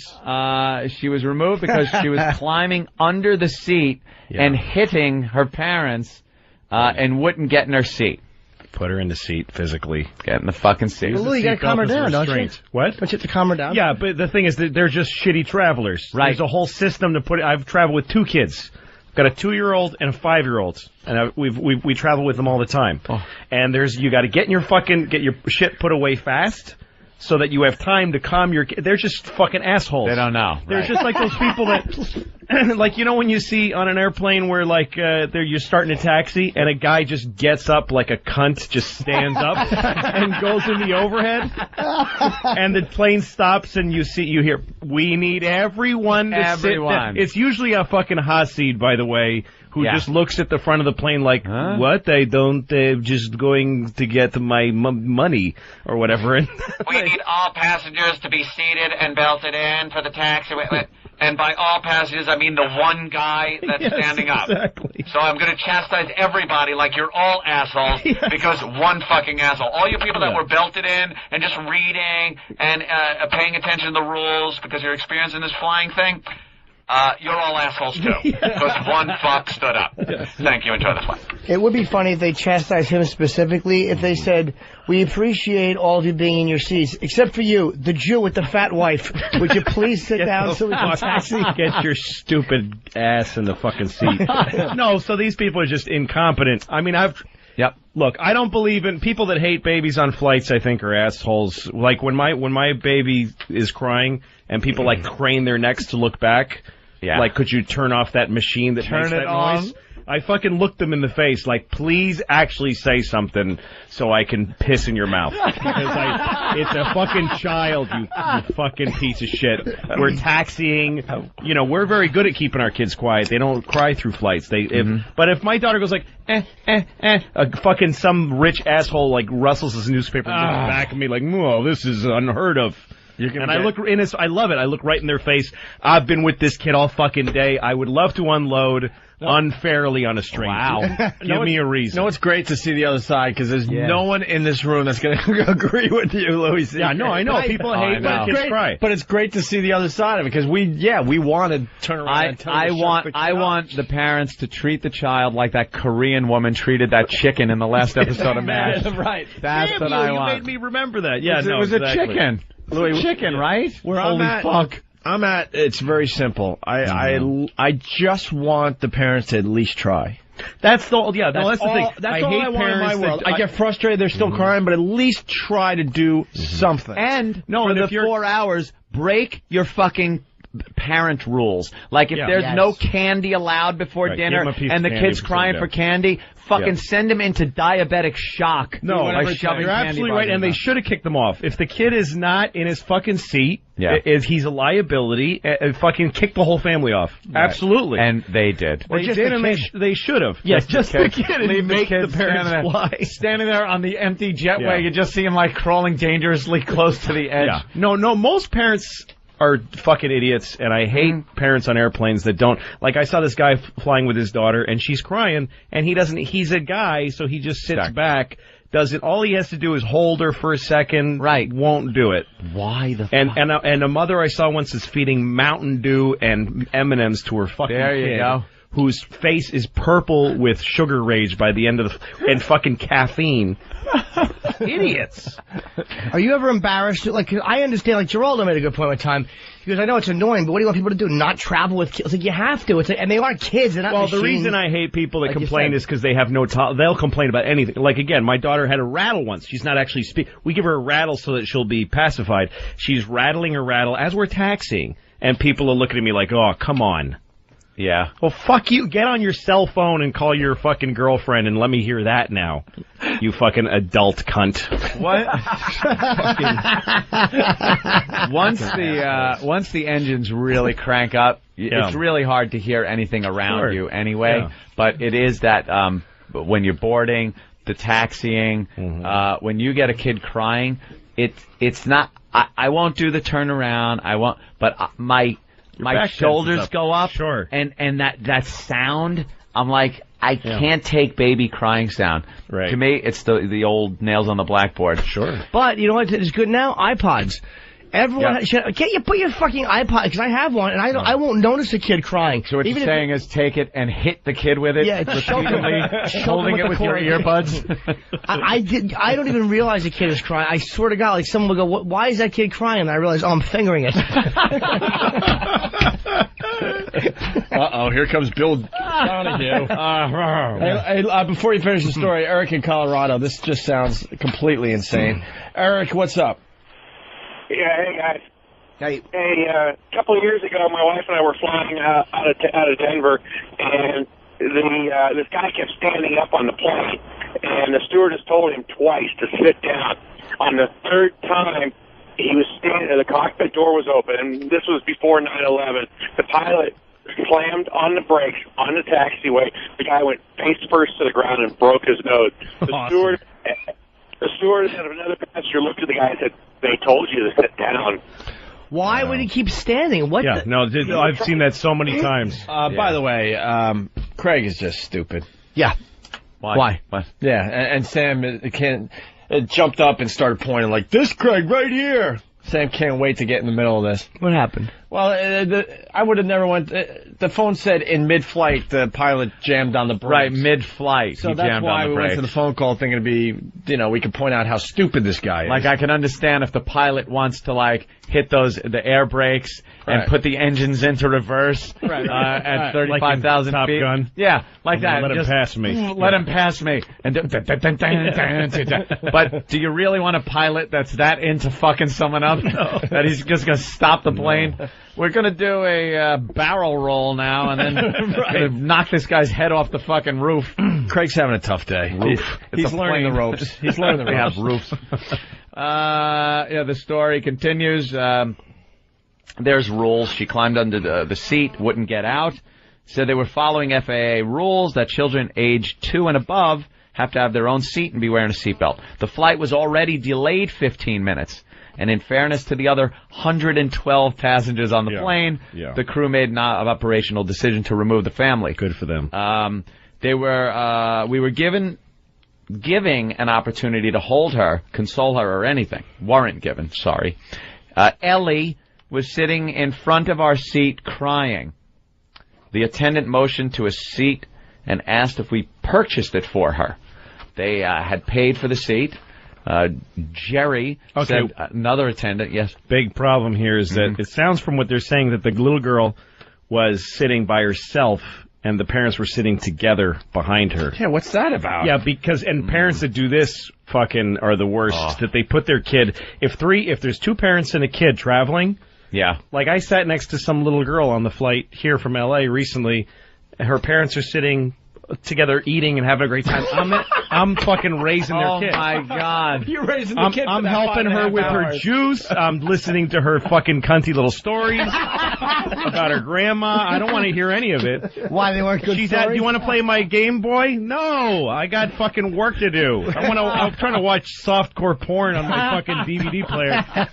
And mom and dad are canoodling. Or they're having a great time on the other seat having fucking margaritas and shit. Another cocktail here, please. Yeah. No, they're that's why she's crawling under the seat to get to her parents. Because they're not sitting with her. It should have been the mom and the kid, or the dad and the kid, and then the one parent. And the reason I'll tell you why that didn't happen is because the parents fought. I'm not sitting with her. No, I fucking sat with her on the way to grandma's. Oh, well, let's just make that stranger sit with them. Louis C.K. Yeah, I've seen his act. Yeah, fucking asshole. Do you want to say something to the They should have been thrown off the plane while it was in flight. They should have been thrown off from 30,000 feet. Goldfinger right through the window. You're the type that would say something, though. You want to say something to the parents sometimes? I would. If they were there, I would. Especially if there was a problem and it was holding up the plane. I think I would have said, I'm sure. Why isn't she sitting with you? You guys stink. I hate you. I'm sure people were just mumbling. Fucking people. Yeah. I bet they got applause. I hope they got applause when they kicked them off. Her cunty little stories. She's one. Yeah. They told the family, you need to get her in control and in her seat. The couple told the attendant they were trying. Julie said she asked the attendants if Ellie could sit on her lap, but they said no. The family flew home the next day. Wait a minute. Were there 3 seats and she was in... There might have been 3 seats together. Well, what they're saying there is that we're trying to get that she was... What was the one sentence back? That she was in front of them. Yeah, it's seat in front of us. She wouldn't get into her seat. They were... she was like under the seat. Yeah, but then right crawling... No, she was sitting in front of the parents. I think they mean like on the floor in front of them. Like say it's parent, empty seat, parent. I think the kid just crawled out of her seat and was sitting on the floor in front of her parents. She was climbing under the seat and hitting her parents and wouldn't get in her seat. And then what's the next thing after Children under 2 and above must have their own seat and be wearing a seatbelt upon takeoff. And then the flight was delayed 15 minutes. Yeah. In fairness to the other passengers, they were removed. We weren't given an opportunity to hold her, console her, or anything. Ellie was sitting in front of our seat crying. Oh, so you're saying she's sitting on the floor. Maybe she was on the floor, like where you put your little fucking I am enjoying my anger. I'm sticking with you stick with your story. It makes it a lot more fun. We got a guy that Looks like he was on the flight. Larry in Florida, what's up? Hi, Larry. Larry. My son's a big fan of you guys. I've never really heard you. You guys are funny, though, I'll tell you what. Thanks. I was on this plane and when this happened, and it started, they were just kind of, this little girl was really upset. She was, obviously, she seemed like she was more tired than anything, and, I've got 3 daughters myself, so I know what that's like when they're kids and they haven't slept, and I'm calling. I think they were at Disneyland or something. This whole call. Let's just see where he goes with it. Yeah, and? She was pretty upset. And then I said, "Ramon, get this shitty bitch off the plane!" We're so on to him, like right from the start. Jimmy gives me a look like, I'm already looking up at the name like, this guy just isn't. Who is this guy? He was a punk. Just someone who thought he'd was a get blockhead. He was a what? A blockhead. You blockhead. It's my new favorite. Why you? Insult. Oh, blockhead. Nerds to you. Don't be a blockhead. Well, get this. The family flew home the next day. The Orlando-based carrier reimbursed the family about $600, the cost of the 3 tickets, and offered them 3 round-trip tickets anywhere the airline flies. But it's too little, too late for the Kulsas. The father said they would never fly Air Tran again. What a shouldn't shame. have the first time. Wait, where do they live? Let's try to get them on the phone. Yeah, call them up. Let's go to Joe in Jersey. Joe? Get them immediately. Guys. Hey. How's it going, guys? Hey. First, Lou, I love your HBO special. It was great. Thank you. With the fuck you kids and all that. Oh, yeah. I'll tell you what. I tell my kid I want to do that every day. Thanks, man. Number 2 is I was coming home from Florida 2 weeks ago, and we had a problem with, we were about to land into Newark, and my daughter was sleeping on my wife's lap, and the stewardess asked my wife to put the seatbelt on before we land, and my wife said, well, she's sleeping, can we let her sleep? And the stewardess said, well, no, you got to put the seatbelt on. So my wife starts arguing with her, and basically it came down to she told my wife, we will not land the plane. We're going to have authorities at the airport and let you do this. So the stewardess are pretty much assholes on the flight. You gotta strap your kid you got in, it. No, it's the thing is. I know. No. Something happened to the kid, and your kid slammed his face against the fucking. The thing that people tray. don't understand, and there's a million comedians that make hay of this stupid fucking. I hate stand-up comedy that's based on ignorance. Yeah. The whole thing of put your seatbelt on, that's gonna help if we crash into a mountain. Yeah, that's what they're for, you fucking dunce. They're there for when you're taxiing, because when you're fucking land, you're going about 150 miles per hour. Louis C.K. ruins bit for hundreds of hack comics. Film at 11. If the plane wheel hits a chuck hole in the runway or something, your head could go slamming into. And the reason they put the seat goes up. So, sir, it's important. It's a federal fucking regulation. If something happened to your kid, the flight attendant would be run out on a rail and sued and everything. Jesus, lucky goody two shoes. We're gonna call that show. My chip a tooth. No, here's the thing, though. I understand what you're saying. Louis is technically correct. You tell the story. But they have in the airline industry turned into a bunch of they're just blind robotic twats. Like, I was on the plane today with de-icing in Chicago, and I had my laptop open, the cabin door's closed, and the captain gets on and goes, we got to de-ice. We're going to be about 20 minutes before pushback. Mm-hmm. So I'm on the laptop. 30 seconds later, the stewardess walks by and goes, you have to close that, sir. I'm like, but he just said there's going to be 20-minute delay. 20 minutes. She goes, I know, but the doors are closed. So I closed it, but I'm just like, you fucking cunt. Like, he just said 20-minute delay. Yeah. Like, I understand if we're backing up. Yeah. But you heard him say it. You know what, though? You know who ruins that? Oh. Other people that would do it. Yeah. The door would close. Like, they got to make the rules so basic. They can't say, because when the door closes, unless we're de-icing and there's a delay, because then there'd just be everybody, hello? Yeah, and I got the folder here with me, and I'm... because she's basically caring for a fucking 200 children. Everybody on a plane is a child, and if she had to go make these Solomon rulings for every single, you opened it after the de-icing, however and it would just go to hell. There's a power trip thing going on too. You are okay. You're a fucking mongoloid. There's a power trip. Absolutely right. There's a power trip thing going on too. That federally that they're federally. But I mean, she could obviously endowed. Look past that. But she has this little bit of power, and she wants to just kind of. No, and it comes down to the people, because most of the time you get up. Like, they'll say now it's absolutely federally, and I get up and piss. You guys take a leak all the time. The point was, the first half hour of this trip, my daughter was screaming, so she was quiet. So my wife was like, "Hey, let's keep her quiet. Keep it down." We had a half hour to land. And then what happened? What I mean, we weren't. That's And then what happened? Well, we put seatbelt on, That's another thing. It's like, we have a half hour to land. It's not the point of the landing also. Yeah. It's the point that when the plane is changing altitude, it's hitting different air. Yeah, you get turbulence, it's not like I sympathize. I know what it's like to fly with kids, but you just have to work within the system that there's, Oh, yeah, no, it's understandable. And the bottom line is this. I'm sorry. No, just let me make a point, sir. Like, if they fucking hit some bumps and you fall and break your fucking nose, you're going to sue the airline. And you're going to sue, and you're going to settle out of court, and the airline is going to have to pay out some money, no matter how much your fault it was. No, but people do. It depends on who you're. That in the end. It always Us. Joe Consumer. Exactly. I like to say. It's just Jimmy made the point. They're robots. They have no, No, so you can tell when you're dealing with somebody who's got the ability to decide based on the human there.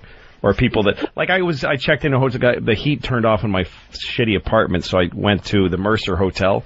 Yeah. And I go down there and, they charge fucking $530 for a room, which is crazy. That is bizarre what they charge. But I'm there and I've got all my crap, so I just go ahead and pay. And then I'm just walk in and ask for a room. Yeah. And they give one to me. I go upstairs. It's tiny. The bed's not even like a whole bed. Whoa. And the window's wide open and it's freezing and it's crazy. So I just go to the front desk and I go, I'm bailing. I can't do this. And she goes, oh, well, you're going to be charged. I'm like, no, I've been in there for 10 seconds. Yeah, why? And she says, well, because you made a reservation and you need 24 hours. No, I didn't. I walked in and took the fucking room. What is that based on? She says, well, when we rent the room, we're expecting that we're making that rate on that. Yeah, but I've been in there for 10 seconds. 10 fucking seconds. Now that's ridiculous. She says, I'll leave a note for the manager and tomorrow he'll decide. I'm like, no, you're not charging my fucking credit card. And we started yelling at each other, this woman. And then some guy eating an apple walked by who works there and goes, what are you doing? Let him, just take the charge off. Right in front of her. You take out your Amex, and you get on your cell phone, you call Amex, and you look her right in the eye as you're going, I just had a charge, I want to take it off, and you guys deal with it. Like, Amex has thugs that deal with situations like that, and they will they'll fight for you. And you tell them what happened, the hotel tells them, and they take the fucking shit right off your credit card. Oh, I hated that woman. If you fight enough. Hold on. The airline thing, though, is like people bringing up little things. I consider it fucking point A to point B transportation. I'm not looking to place slot cars in the middle of the lane, the aisle. I'm not looking to fucking, fun and games. It's travel. Yes. So I don't care if they're robots. Bring me my drink. Bring me my food. Yes. I'll buckle up. I'll stay in my seat when they tell me to. And then I'll get off the fucking plane when I get where I'm at. The plane isn't the big fucking adventure. I'm not 5 years old, on a wild journey. Also, I, not to keep shitting on comedians, but most of them are hard. So easily shit-onable. Yeah. The other thing that comedians make fun of is all the problems, like how annoying it is to fly and you don't like the food. You're flying through the fucking air. Yes. It's a miracle. You're flying. It used to take a lifetime and with most of your family dying to get from the East Coast to the West Coast. And now it takes 5 hours and 99.9% of the time there's zero problems. I'm on a Conestoga wagon with Indians shooting arrows at you. And these motherfuckers are upset. I had to put my belt on. You're hurtling through the fucking cosmos at 500 miles an hour. Yeah, and the captain was so boring on the thing. Yeah, well, he has an amazing skill. And he is putting his life in your hands and taking you for $300 to another city thousands of miles away in minutes. It's almost like a transporter room. Unappreciative. It's time to have dinner that day. Yeah. The food was weird. Shut the fuck up. Who gives a shit? Hey, like it. Let's go to Terry in Georgia. Has a problem with Louis C.K. Take your shit with you, too. It's not just you. No. It's bags of your shit, too. Yeah, exactly. Terry. Louis, you're such a cock. What are you doing sticking up for these flying whores? Get my fucking drink, get my meal, get me a blanket, and shut the fuck up. They do. Yeah, that's what they do. I've never had a problem. Yeah, when have you not had them do that? Sitting there going, we're walking out if we don't get service in another 5 minutes because The second I sit down, would you like a drink? Here's a menu. Try it and coach. What do you have? I know. Hey, oh, is there? Not everyone flies first class. Let me tell you something. Menu. I was under the impression I was flying a fucking 8-foot wide plane, 8-foot long plane. He's losing touch. Oh my God. I thought all planes only had 5 rows. How much people in coach must hate it when it's like, when they make those announcements, please put your seat up in your tray table. Those of you flying in first class, please let your hooker take the dick out of your mouth. All dicks out of hookers' mouths. Put away the DVD player, the massage unit, the fucking... But a menu, when we travel, you don't get a menu, and the coach, they give you a menu. It says, this is for lunch. Eat it or go fuck yourself. Yeah. Those are your choices on the menu. No, most of the airlines, they don't serve food now. Right. On Yeah. cross-country flight, they say, Not behind that curtain. enjoy the fucking McDonald's that the guy next to you. We still gotta relate to the little people. I never knew. I thought everyone got that fine service. That was really bad. Silverware. He was commenting on the flight attendants. But that's what they do. They do bring you. Yeah, they do bring you your shit, and they do shut the fuck up. Never had a problem with them. And then, but there's no way there's anything worse than being a flight attendant. I don't think that ever you have to fucking care for these idiots that you're definitely better than as a person. Yeah. No, but when I'm talking about the robots, it's not like them then following those federal regulations. Yeah. It's like when my girlfriend and I were flying, and we had our seats together, we booked them together, and all of a sudden they were different. So I go up to the lady at the desk, and I go, we were booked together. Yeah. Why are we separated on the plane now? And she goes, oh, well, they changed aircraft. And I'm like, well, I fly a lot. And it's a 757-300. The other plane was a 757-300. So why would they swap out for similar aircraft? And she goes, I don't know why they just do that sometimes. And I'm like, you fucking genderless fucking bag of shit. Look into it. That's the company line. Don't lie to me. I fly too much, you fucking pig. That's what bugs me. Yeah. Not when they make you sick because you're hitting turbulence. Oh, listen, I deal with plenty of pieces of shit. When they separate people like based on race, I agree with that too. All right, let's step aside. I have to tinkle, Opie. Yeah, that's why. Can I just say one thing quickly? Yes. I was on a plane and there was a foreign flight attendant, like from Italy or something, a really weird lady with a European accent, and she said to this couple with kids, you have to separate. There are rules about having too many children in one row because of how many masks there are. Oh, right, because you have to assist the... Yeah, so she says, there are not enough masks for the children, and so if there's a problem, that one child will not survive. She told him that? Wow, that is great. That's wonderful. Fuck you, lady. I'll rip the oxygen mask off your face and put it on my own kids. No kidding. All right, there wouldn't be pandemonium, but not Spanking survive. kids next on the Opie and Anthony Show. It was Whip 'em Out Wednesday, so I flashed some guy on the Long Island Expressway.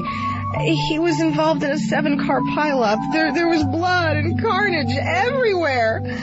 But my tits looked great. Please, wow responsibly. A public service announcement of the Opie and Anthony Show.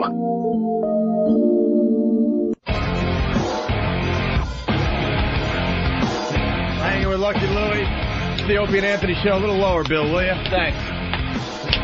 Speaking of comedy, we were talking about comedy during the whole break. O&A Traveling Virus 2. We're working on the details, Pete man. sent me a bunch of possible Holy dates. Shit. Fucking great. They're motivated over at Pete's office. Animals did. And Yeah, a little bit.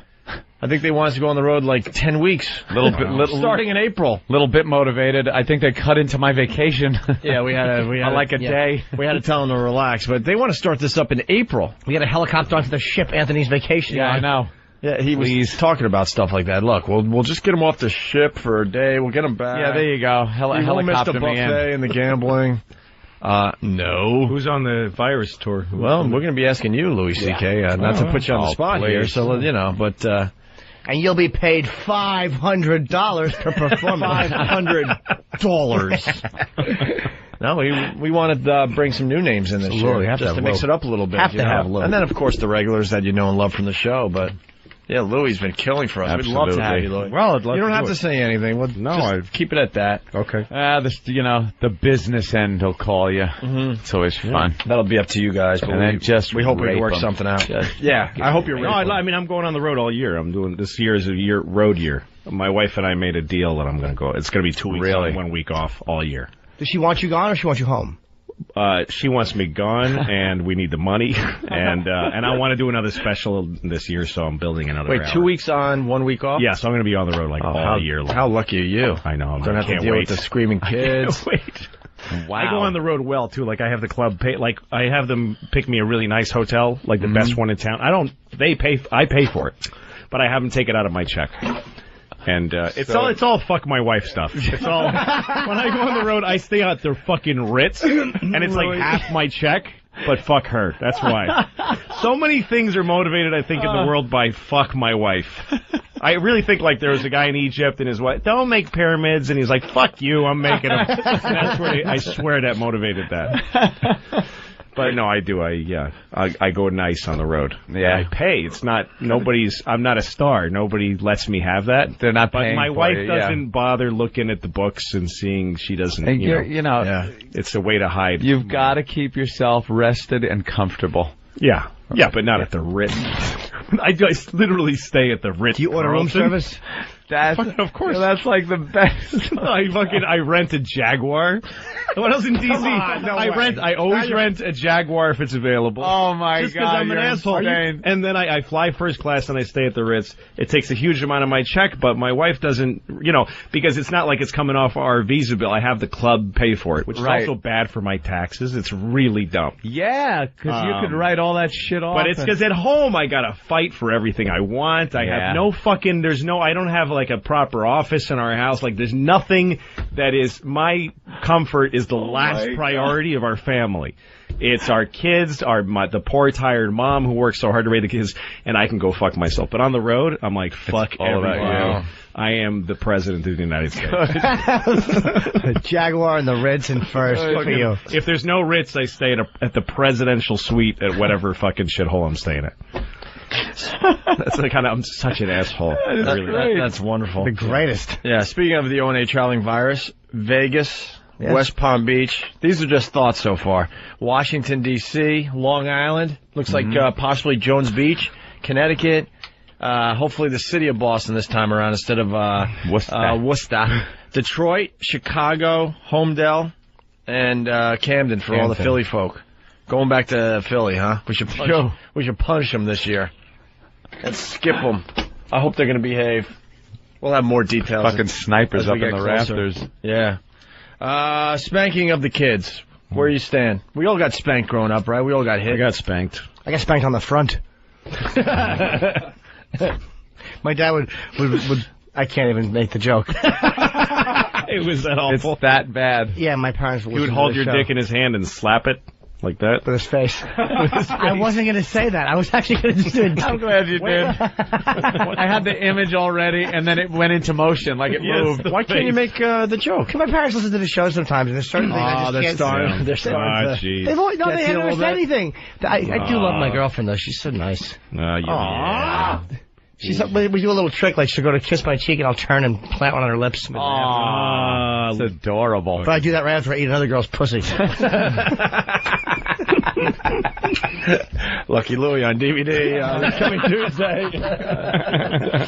Can order now, Amazon.com. I think growing up, if you're at a certain age, you got spanked. That's, it's just the way When did things that were. end? When did the timeout start? Louie, you have the kids. I got kids, and we don't spank them.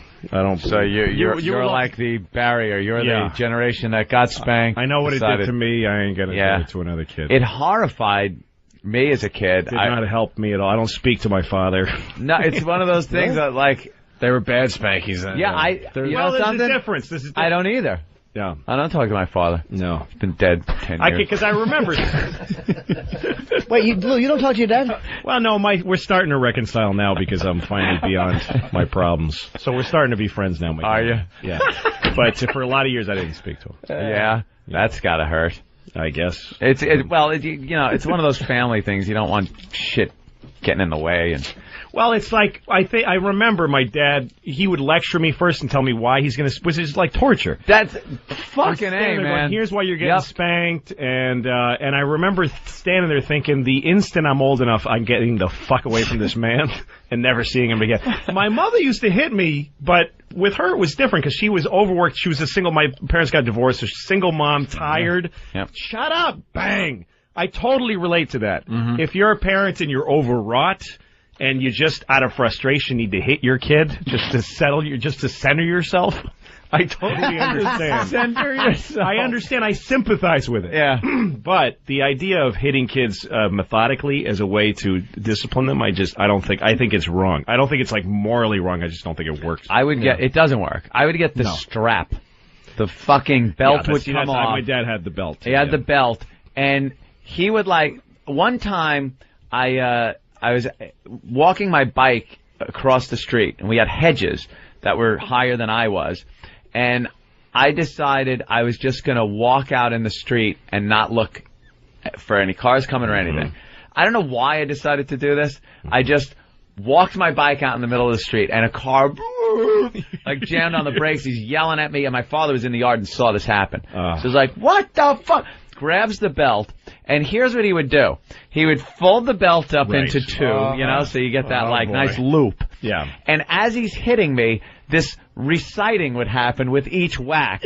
Why did you run out in the street when you... And I'm like, oh, could you leave out some fucking adjectives and just get to the point? Could you... Even more, this is not 4 syllables in the. Yeah. W-H-Y-D-I-D-Y-O. You fucking dad, you're spelling now. This is killing me. You're killing me. And it just... it just got like fear and pain, and you just didn't mistrust of your parents. Yeah, you don't think it didn't help. It's pain before you can take that kind of pain. Didn't help. Yeah, what kind of kid is supposed to take that kind of pain? The ignorant shit I hate hearing is when people well, my child mouthed off to me, and I slapped him in the mouth. Oh, never did it again. Yeah. Is that all that happened? That he never did it again?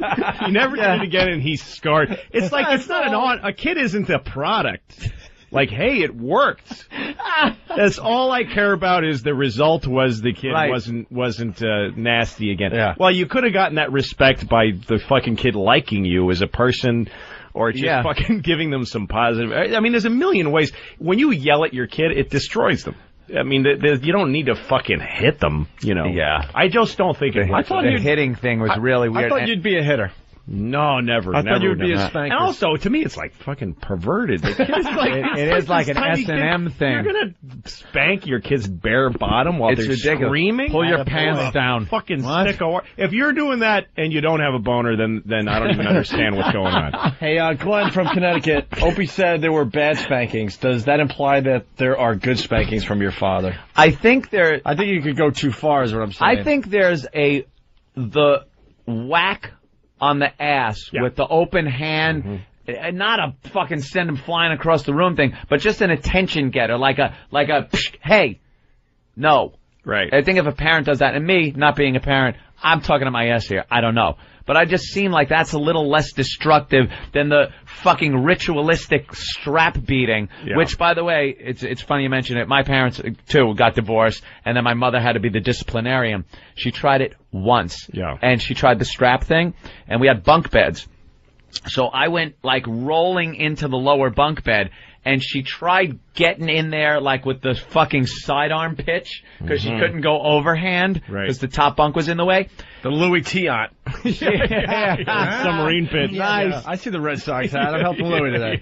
She went in with the side swing, the tip of and she didn't know to double over the strap or anything. The tip of the belt did a perfect fucking cat o' nine tails snap right on the tip of my dick. Oh, nightmare. I was screaming like I had been shot in the abdomen. And my mother dropped the belt and just, oh my God, she's crying. She's grabbing ice. She doesn't know. Kissing it, making it better. Yeah, well, that helped. Yeah. She's putting ice on it, sucking out the poison. She wasn't hitting me with a cobra. Fucking 2 X's. There's no snake, just in case. I wasn't sure what I picked up. Was it my belt or a snake? She put ice on. She's crying and never hit me again. No, that was it with the disciplining with hitting. Yeah. No, and again, I understand if you're bringing your kid up in a tough situation, and if a kid goes out and almost dies, you just want to fucking get it in their head. A quick message. I understand it. So I don't look down on parents that do it. I understand it. But people that like are arrogant about it, I'm like, it works. Yeah. It worked on me. I'm fine. No, you're not. No, you're not. You're an idiot like the rest of us. Your eyes don't even focus. No, and it's not working. There's fucking the world is a fucking mess. It fucks things up. It's like if your refrigerator's making noise. I unplugged it. The noise stopped. Yeah, exactly. Yeah, but now it don't work. Yeah. Your food's rotten. Yeah. Well, it doesn't make that noise. I didn't hear a peep out of it all night. Yeah. Something stinks. I gotta jump in. Tom in Tennessee. Daughter enjoys to get spanked. What's this about, Tom? What's going on, boys? Yeah, I can't even spank my daughter. She's 4 years old. I can't even spank her anymore because she was starting to do shit just for me to spank her, and she likes to get spanked. And Holy fuck! Of course. What a whore! She wouldn't cry. Yeah, she wouldn't cry. She would just look back at me and just give me. She gives you the fucking eye. See, that's the territory you're getting into. Holy It's shit! fucked up. Fucked up, yeah. It is. Wow, I've never fucking heard of that. That is not right. There's a guy in her future that's gonna be real happy. Yeah. Oh No, yeah. look, my daughter likes getting timeouts. She has to sit in the corner with like facing the wall. Yeah. And she'll do something and then go, do I need a timeout? Do I get a timeout? She gets off on it. She likes it. Wow, that's like some kind of discipline thing. Sure. Maybe some time alone. Do you watch any of those nanny shows? No. Nanny 911 or I something? got enough fucking time. Yeah, with my I kids. realize. The idea of watching somebody else having a problem with a kid, fucking, I'd rather. Let me give you a little myself insight. Pick myself in the balls. I'll give you a little insight on single guy with no kids. Yeah. You know, I got a girlfriend, but no kids. Those shows fascinate me because it is a fucking madhouse at the beginning. Yeah. Kids running, spitting at their parents, cursing, ripping hair out of the siblings' heads, and then they're smacking them around. And then this nanny comes in and makes a little timeout area, and it takes time. She gets down on the level of the child, takes a knee, and explains to the child what the problem is. And then by the end of the show, they're these little angels that put their clothes away. Well, what you find out is that the parents aren't doing anything. Most parents don't do That's any. usually what they it don't is. put any thought. They just live with these kids like they're roommates. Yep. They let them watch television, which just makes your kid into a fucking idiot, and puts the TV is a level of stimulus that nothing can compete with. Louis, it's all I fucking did. I know, as a me child too. Me too. Was sit in front of the TV. Pump them full of fucking MSG and sugar, which all food is. Same thing. And give them television to watch, which sends them into this fucked up state in their minds. And then the kids don't have a regulatory system. They get agitated. They don't know how to stop themselves from doing something. So these parents, let the fucking TV raise them, give them bad food without even thinking about it. Don't give them any fruit or actually fucking any nutrition. Yeah. Then the kid goes, and then they hit them. I mean, it's why the whole, and people are like, well, it works. No, it doesn't. The country's going to shit. Yeah. There's fucking crime and drug. That's where drug addiction comes from. Interracial relationships. What's that? Interracial relationships. Relationships, which is a huge problem. Girl gets hit enough times and doesn't want her, she's bringing one of them home. That's right. Dark Hey, Dad. pink hats. I'll show Makes you up in the for end. every fucking beating the father ever gave. Hey, ever, Pops, ever. want to introduce you to Tyrone. Hit me now. Holy fuck. Hit me now. Andy from Chicago. Andy. How's it going, fellas? Hey, Getting Andy. spreading out here, so keep it up. Yeah, growing up, we lived on a little cul-de-sac, and not only did I get everything on my ass from a wooden spoon, like the cake mixing spoons and ping pong paddles and studded belts, but it was pretty much the norm. If I was acting up and my folks weren't around, my neighbors could take care of it. It pretty much got to the point where if the neighbor was having a bad day and I was acting out of any way, they could pretty much take it out on me. Oh, permission to hit you by a neighbor. That's nice, too. Not just hit, man. One time we had a little creek by my house, and the neighbor had me over his head. Mark Twain character this guy is. At a crick. What about how did he discipline you, sir? Did Nigger Jim hit you? With a radio? Hey, man. He had me over his head. He's like, I'm throwing you in. I'm like, no, you're not. You're a liar. He drops me and kicks me with steel-toe boots in the ass for calling him a liar at 5 years old. And not only did I get a boot in the ass, but then he tells my mom that I called him a liar, so I had to do that wait for Daddy to get home to get dressed. Oh, great. You get hit. That was another thing. Yeah, wait till your father gets home. And then now you got to sit like fucking the Green Mile. Yeah. You're just waiting to get fucking bludgeoned. That's the worst part. Yeah. No, I remember when I was a kid once. Psychological damage. My mother gave me $5 to go to the market to buy some stuff for the family, and I was walking around with my friends just playing and not going to the store. Oh. And then I'm walking down. Lil Louie fucked up. Yeah, here it comes. Up. Oh, and I walking through this little alley behind the stores that we used to fuck around in, and I found $5. And in my insides, I knew it was my $5 that I had dropped and then found. But I didn't go in that pocket because I didn't want to believe it. I wanted to believe that I found $5. And I bought ice cream, and I bought the Guinness Book of World Records. I remember it was a big deal to me that I bought that. A nerd. Yeah. It was a big book when we were kids. 17. I was not 23. And I went home, and I told my mother, look at this stuff I got. And she said, where's the food that you're supposed to buy?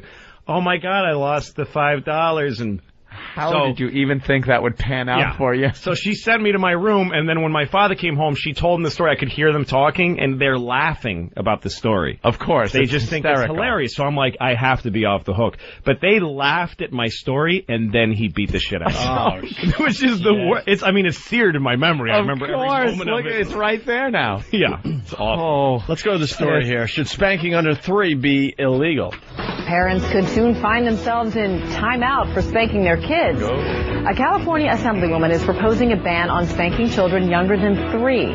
If that bill passes, hitting your toddler would be a misdemeanor offense, landing you actually behind bars or with a $1,000 fine. MSNBC legal expert Susan Filan joins me now. Susan, this is a fun one. What do child abuse laws cover? Abuse. Abuse, neglect, beating, cruelty, endangerment, spanking. But here's the problem with this legislation. What's a spank? Is it a tap? Is it a love tap? Is it a smack? Is it a... And who decides that? Exactly. And now we're going to start telling parents how to really parent their children. Why don't we now have a bill, you didn't love your child enough. You didn't nurture your child enough. You were overly critical of that art project. It is a slippery slope. As we're both parents, so we can both really feel this one deeply and personally. I hate that slippery slope. I do too. No, you have to slippery. Everything's a slippery slope. Everything's a slippery, right? Even even a well-adhered slope is slippery. Yeah, you don't want to stand on that stable ground because it's a slippery slope. Slope has been salted, and still people are bitching about it. Well, they ask, how could this even be enforced? That's the question. What judge is going to believe a 2-year-old? Experts say, and I think this is pretty true, spanking usually happens in the home. Experts. Yeah. So how would this even be enforced from a legal standpoint? Oh my gosh, can you imagine now parents bickering, I'm calling the cops on you for spanking the child. I mean, it's just a really, really bad idea.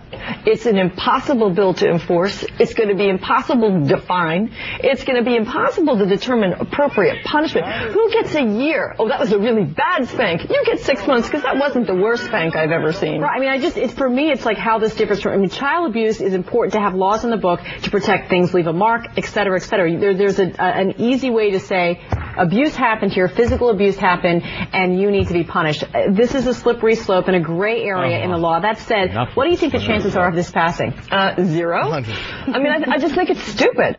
You're stupid. Then why are you guys talking about it? Exactly. I don't think non-story. They should pass a law like that. No laws, just fucking... People shouldn't common sense do it, but they shouldn't pass it. And California doesn't give a shit about kids. It's the meanest state in the world. They care about themselves, right? Yeah, no, I mean, I did a benefit for this place that was a foster home for kids that are like kids that were left in cars by the highway because they had kids that have terminal diseases in poor neighborhoods. Oh, no. They get fucking left just on the highway all the time. So this was a foster home for them, and the state of California closed it. Because they didn't like the statistics. The foster homes is where they get the statistics of how many kids are endangered, and the statistics were getting too high in California. Makes the state look bad. So they just closed the home. Close it down. They won't count them. No way to count them. And we look better. It's awful. Do you read the fucking Grapes of Wrath? It's an awful place. No, it's a cruel state. So they're hypocrites. I think what we need to be aware of is if you see a kid in a grocery store whose parent or caregiver is whacking them, pants down with a hairbrush on a bare bottom. Hold on a second. Get that camera phone out. Who the fuck has seen that? YouTube. Another fucking Bill Donahue type. Yeah, no kidding. Oh. What if a child is blowing Martin Luther King? And being spanked for it. You can be spanked for that, sure. Store whose parent or caregiver is whacking them, pants down with a hairbrush on a bare bottom. You call the police. Yeah. I don't think anyone's going to call that a spank. And I think that's what we're talking about. I think we're talking about egregious discipline of children. Abuse, right. But a parent, a love tap, a little smack, a wake-up spank, whatever you want to call it. Parents have wake-up spank with their children. I used to do that every morning. Couldn't work during the day. Sometimes they don't get the verbal cues, so that is what they're targeting. It's interesting. Yeah. Anybody out there with a 2-year-old? Yeah, exactly. So this is dumb. Okay. I mean, really, we soliciting need children now? laws, and we need real police. Anybody under 3 will be really funny. Aren't we all is talking on the about kid's third birthday, you just planted your fist into his stomach. Put our resources toward that. Sexual predators, people who molest children. What? I mean, that's where we should be putting our resources. Spanking. Oh, please. Spanking molesters? What? But again, it's like these people that are like, all right. Should we be watering our lawns in the summer? I don't know, but what about people blowing children and Martin Luther King? And what is? I was talking about something completely different. Exactly. We got another great story. Lee in Indiana. Lee, it's your turn on the Opie and Anthony Show. What's up, Lee? How you guys doing this morning? All right. When I was a kid, my stepmom used to use what they call bed slats, the 1x2s they used to put underneath the mattress. Yeah. Oh, those things. Bed slats. Shit. That's fucking like in the hole beating. That's like fucking when you're in the hole in jail. In prison. It was the worst. And she beat me one time so bad she almost broke my arm, so I called the cops. And the cops come out there and showed her a special hold to put on my neck to make me pass out. And they said if he ever gives you that kind of problem again, just squeeze his neck right here. He'll go down like a brick, like a bag of bricks. Who are you, Radio Raheem? Indiana. I got it. Wow. Hey, I was up in Chicago seeing you guys' billboard up there yesterday, and I don't know what they did to your face, Anthony, but it looks like you're just one fall short of a rubber helmet, man. I mean, they got that thing so distorted up there. No wonder nobody listens up there in Chicago. They distorted your face on the... No, it's just the way I really look. He could have been a model, right? A model. You know what else is really bad when you're a kid? I used to get hit with different objects if something wasn't readily available. Yeah. And one thing was when they hit you with your fucking toys. That you're like, then that toy all of a sudden is not fun for you anymore. You would lose that toy. I got beat with a Hot Wheels track. Like fucking those are great. Yeah. Orange Hot Wheels track are custom made for beating children with. Yeah. And I got a smack on the ass with it. And then you're playing with your Hot Wheels and just getting anxiety and not knowing why. Right. No, kids also, you're teaching them to use it against each other. Like if you have siblings, the parent who hits becomes like this justice system that you learn how to subvert and use against you. Now I will use this. Yeah, like there was a little kid across the street from me when I was growing up named Benji, and I didn't really like him, but I got through in with him because we're the same age. So our parents, go play with Benji. Yeah. So I was over there, and he was just... I started poking him with a stick, just being an asshole to him. And he was going, stop it! And I just kept poking him, and then he hit me. And his father saw it throughout the window. And his father came running out and beat the shit, just spanked the living shit out of him. Wow. And I was thrilled at that cause and effect. Just watching that, yeah. The next day I went over and I started poking him, and he's trying to resist because he doesn't want to get hit, and I just kept bothering him. Oh, was that and then he hit me, and the father came out and beat him up again, and I was like, this is awesome. This is so good. That's what I was taught by spanking. Yeah, see? And he was taught, and it was unfair to him. And now Benji's in a bathhouse right now, probably voluntarily being tied up and fucked in the mouth. Thanks to you and your stick. Hey, Mr. Torrance from Instant Feedback. My father went to the WWF School of Parenting. He would just grab random objects nearby to beat me with. He once broke a shelf over my head, and I remember thinking, I built that in shop class, you asshole. The things that go through your head. Right. I was blaming things on animals and stuff. Like I used to take things apart. I would love just disassembling stuff, but I was a kid, so I never knew how to put it back together. You could just take things apart. And my parents had a nice clock, and I just wanted to know how it worked. So you never think you're going to take the whole goddamn thing apart. You took it apart. You just want to kind of look at the insides, and then something goes boing, and it's just over. gone, and it was apart. So I laid it out on the floor, and I took the dog. We had a dog, and I took his paws, put him up on the table that the clock was on, and scraped with his nails into the table. Like I'm setting up the perfect crime here, and left it like that. And it would have been better if I said I did it, because I had to watch my father beat the shit out of our dog. This poor animal's going, burr, burr, and I'm like, oh my God, I just fucking condemned that dog, that innocent dog, to this beating that he's getting. No, but that's the thing. That's what beating your kids, because a kid can't face a beating. Right. It's too awful for a kid. That's what I was doing. I couldn't take the beating. So that's what you turn kids into liars. And I am a liar my whole life. I'm a dishonest person because I couldn't face negativity. Wow, I couldn't face making a mistake. This is like therapy. Yeah. I'm getting a therapy session. True. But that's what, if you hit your kid, people, he never did that again. Yeah, he did. He just got good at hiding it. You fucking faggot. You know what'd be really funny is after you did that with the clock, if your dad fucked the dog in front of you, and that was the punishment for the dog. And it died. He fucked it to death. How do you know that isn't just the part I left out, Jimmy? We got another great... Dad, fuck that dog. We got another real good one coming in here. Justin from Oklahoma. Justin. Hey, what's going on, guys? Hey, Justin. Hey, listen, whenever I used to go stay with my dad in the summertime, so I hated going because my stepmom used to beat the shit out of me, but I always had a hard time going to sleep because I was always homesick from my mom. And he would tell me that the little black boys would come around and come in my room and beat me up if I did not go to sleep at the time I was supposed to go to sleep. Oh, my God. How much pressure is that? Yeah, I remember that one, too. Did it ever happen? What's funny now is my girlfriend is black. Let's go. And your favorite movie is Ghost. My favorite movie is Ghost. Did that ever happen? Did any black boys come in your room and... Not that I ever knew. I fucking went to sleep. Sure. Me and my brother, we used to talk. We had bunk beds. We shared a room, so we would talk. And we lived in a real small shithole apartment where our bedroom was right off the living room. So my father and mother would just be miserable on opposite sides of the couch, watching like Ronan Martin's Laughing. Trying to get a laugh in their lives. And my mother looking snidely over my father every time he laughed, because it implied he was enjoying himself, and that just pissed my mother off that he was having fun.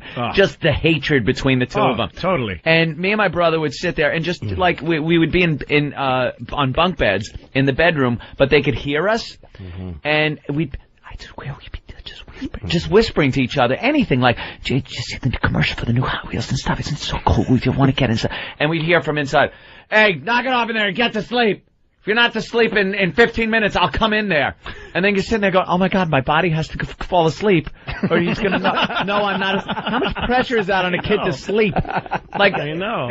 And then we couldn't talk, so even lower, we were just kids trying to enjoy each other's company. And he would come over and hang the belt on the doorknob. Oh, Jesus. And it would like That's gonna help you swing. sleep. The light would glisten off the buckle. Like I remember this vividly. Like that belt would be the warning. That's going to make you sleep. And you'd stare at the belt and be, "I got 8 minutes left. Holy shit, he's going to know I can't fake it. I can't shut my eyes. I'm not a fucking actor. I can't shut my eyes and make believe I'm asleep. He can tell I'm not asleep."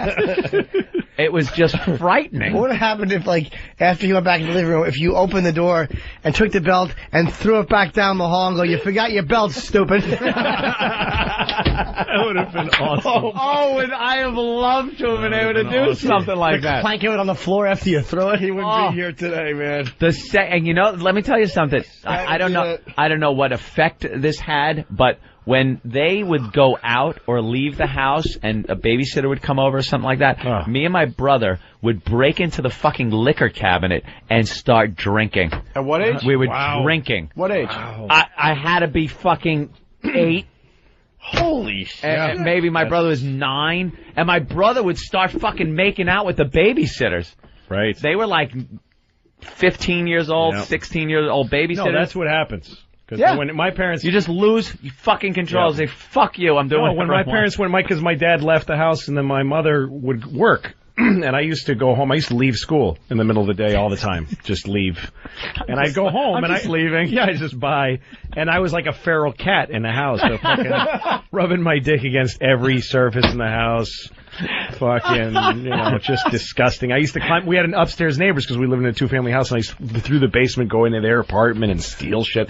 I became a fucking mess. It really worked. Worked well, that spanking thing, I guess. Yeah. Wow. I've always kind of been an advocate, too, of spanking.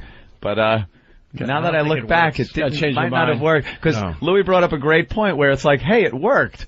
Yeah. But you just don't know what else it's doing. That's a huge problem. It's so You're also teaching your kid that hitting is how you get stuff. I mean, that's how, that you listen to people who hit you. What kind of fucking life lesson is that?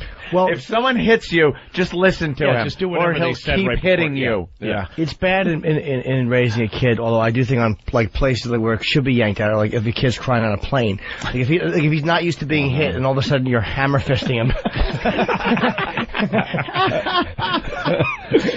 Now, I think an attention-getting whack on the ass that is kind of thing, an attention. I mean, I wouldn't do it. I can't imagine. Fucking the kids are so tiny. It's just bizarre to me. Pick them up by the arm. Look, I don't believe in hitting my dog. I don't believe in it. But my dog once snapped at my daughter, and I fucking laid her out. And I felt bad, and I don't think. Did you get a good out of it? It was pretty. Oh, good. They get surprised when you hit them. I smacked her in the face hard. Yeah, I threw her outside. I dragged her outside, and as I closed the door on her, I gave her a fucking nasty whack in the face. Do you think the dog knew why? It was snapping? I didn't matter. Didn't even care. It was retribution. It wasn't fucking rehabilitation. Yeah. Dog behaved after that, though, right? But with the dog especially, actually hitting dogs is a plain bad idea because they do get aggressive and it confuses them. Yeah, they don't hit each other. Dog. Yeah. Why don't we go to Jason in Wyoming? Well, they do lick each other's assholes. It doesn't mean we should have to interact like they should. No, right. We should. Perhaps. If he doesn't bite the door. When my dog was a puppy, I did bite her on the ear, which I heard is a good. Like I laid down flat on top of her and bit her on the ear. Did the alpha male thing? Yeah. And it worked. She sat pissed on it. Just piss in its favorite corner. Show it who's boss. Hey, this has come in a couple times as well. Jason in Wyoming. Here's another angle. Jason, go ahead. Yeah, you guys got me reminiscing about the goddamn it if I got to come in there. Yeah. But my dad used to give me a tune-up. If I was being good for an extended period of time, he'd whack me in the back of the head to remind me of what would happen if I was naughty. Wow. This came in a few times. People that they were too good for too long, and the father felt like they got to hit him anyway. That's a good one. Oh, yeah, you got to get just to keep them going, I guess. I think you tapped into something when you said that your father's laughing at laughing. Yeah. And his wife is sneering at him. Oh, that's why he's yelling at you. They were, of course. Yeah. They were miserable. Yeah. No, there's nothing. That is the trait of a miserable marriage, and I've been there, that your wife does not want you to be, which is, again, why I stay at the Ritz on the road. Because, like, if my wife calls me at work, like, I'm working on a comedy show. Right. And everybody's in my office and we're laughing about something, and she calls on my phone, and what do you just sit around and laugh all day? Yeah. Is that what you're doing while I'm home with the kids? You're sitting there and laughing? She's angry. So when people call me on my phone at work when I'm on a show, I have to go, shh. Like I'm smoking pot and my mom's calling. No fun in the air. Yeah, no. No Everybody fun. get out. Hi. No, we're just working really hard on the comedy. It's just miserable. I was married for 9 years, and Opie remembers. I would love doing the show, and then we used to carpool because we lived in the same town. So he'd be driving me home. And, like, he could see the point where he'd make a corner, and, like, the fun and vibrant life I had would be sucked from my body. My shoulders went down. Like, we'd be talking about that day's show and what we're going to do tomorrow and just our career and how excited we are about being in New York. And then we'd turn a corner and my shoulders would slump. my jaw would kind of go down. My eyes would kind of get, like, down. And she'd be at the door, kind of looking out the door. And I'd be walking toward the door, and Opie would hear some shit like, the garbage was supposed to be at the curb this morning, and he'd drive away and I'm a beaten man. Well, the vacuum cleaner is the story we always tell. When he comes to pick me up. Anthony's not a morning person, and I used to pick him up around 10:30, whatever. Yeah. But the point of the story, Ant was awake maybe 5 minutes, because he would wake get in the car and try to wake up, for the ride. All psyched to come in because it's this fucking fun job. Sure. So I pulled up one day and there's like this huge argument going on the stoop, and I'm thinking to myself, I know he gets up just in time to jump in the car. What could he have possibly done wrong? He's been awake. How long did I have? Minutes.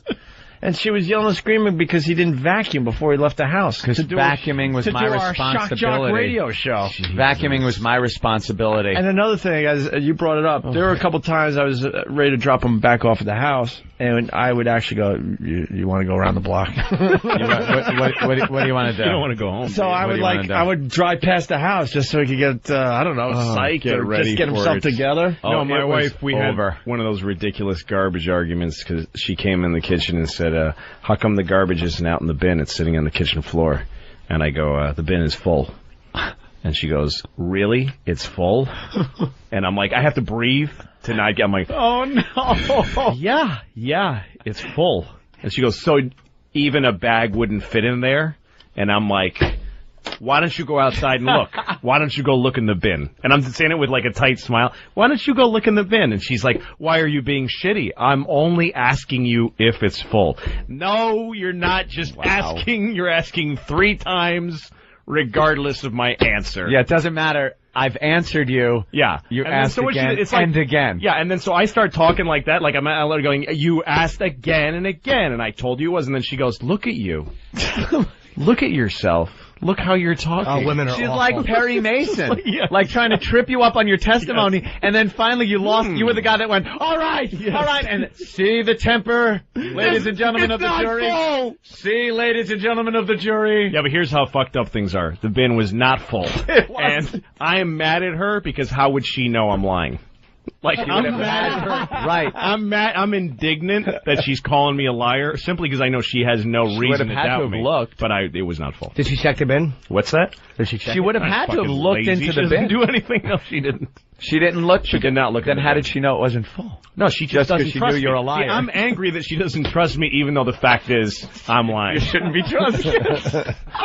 It's true. Hey, I love it. Let's get a hot story on the air here. It's Michelle in Jersey. Michelle, what's up? Hey, what's up, guys? Hey, I just want to relate to Anthony. My dad used to do the same thing. Like, me and my sister would share a room, and late at night, he would turn the TV down so he could hear us talk, and a bunch of little girls just chit-chatting. So he would come with the belt and then beat us, and then he would, like, just say some things, like he'd beat us in syllables or what have you. Yeah. And we would have to laugh at him for what he tripped up on, and then he would hit us some more for that. It was ridiculous. It was relentless. You laughed? He would laugh. Like, we had to laugh because he was tripping up. Like, he would say stuff that didn't make any sense. Because he was just doing it in syllables and got all mixed up. Yeah, that syllable beating is the worst for a kid because you're just like, oh my God, where's he going with this story? How long is it going to go? Like, when does this wrap up? Jesus. Oh, and it was teaching us a lesson. Meanwhile, it was because he was miserable. I just want to add a little bit and punch out, guys. They're all talking about the Dakota Fanning rape scene. Now they got a little clips of the movie. Oh boy, that looks look how cute she is. Some critics are saying it wasn't graphic enough. Pedophiles are coming out saying. DA says film crew did not commit a crime. Look at this guy. Oh, he looks like investigate him. That's a clean-shaven Bill. He's a talk show host. I think it's from Air America. Hair. Ben Ferguson. Or Radio America. Is that different than Air America? Yeah. I think that's debuted. Oh my God. He looks like the conservative. Ben Ferguson. Something tells me this guy was first online with a handful of tickets. Yeah. No kidding. These people are causing the problem because it's a movie about where there's a child rape, like we were saying, in the context of a story. Right. It's probably dealt with very, tastefully and artistically. It's supposed to be but horrid. These people are removing it and just showing her picture and saying raped on camera. Rape. And just turning it into, they're distilling it down to an ugly thing. And so that kids are going to see, kids aren't going to see that movie. No. Because it's a piece of shit Sundance art film. Artsy-fartsy movie. But they are watching CNN over their parents' shoulders, seeing a little girl's face, and it says rape. And they show her when she's like 8. Not that 12 is anything like that, but at 12 or 13 years old that she is now is a lot different than the pictures they're showing her smiling with her missing teeth. And rape. Yeah. Exactly. It's a movie. She's a fucking actress. Let's go to John in North Carolina. John? Hey, guys. Hey. I got to price this one, and I swear to God, this is true. And before my father died, he admitted to my wife, so I had a witness that he did this. When I was a kid, he was too lazy to get up off the couch and spank me. So one day, he was a World War II buff, so one day he pulled off this book from the bookshelf, and he said, "Come here, boy, I want to show you something." And he opens it up, and he shows me Auschwitz and all the bodies and all the ovens and all this stuff, and explained to me what it was. And then he showed me all these kids and they experimented on. And then he flips his page, and he says, "This guy here, his name is Heinrich Himmler, and he was the head Nazi that was in charge of all this. And he lives at you know that German restaurant on the main road we go to eat?" I said, "Yeah." He lives in that basement. He said, "And I got his number.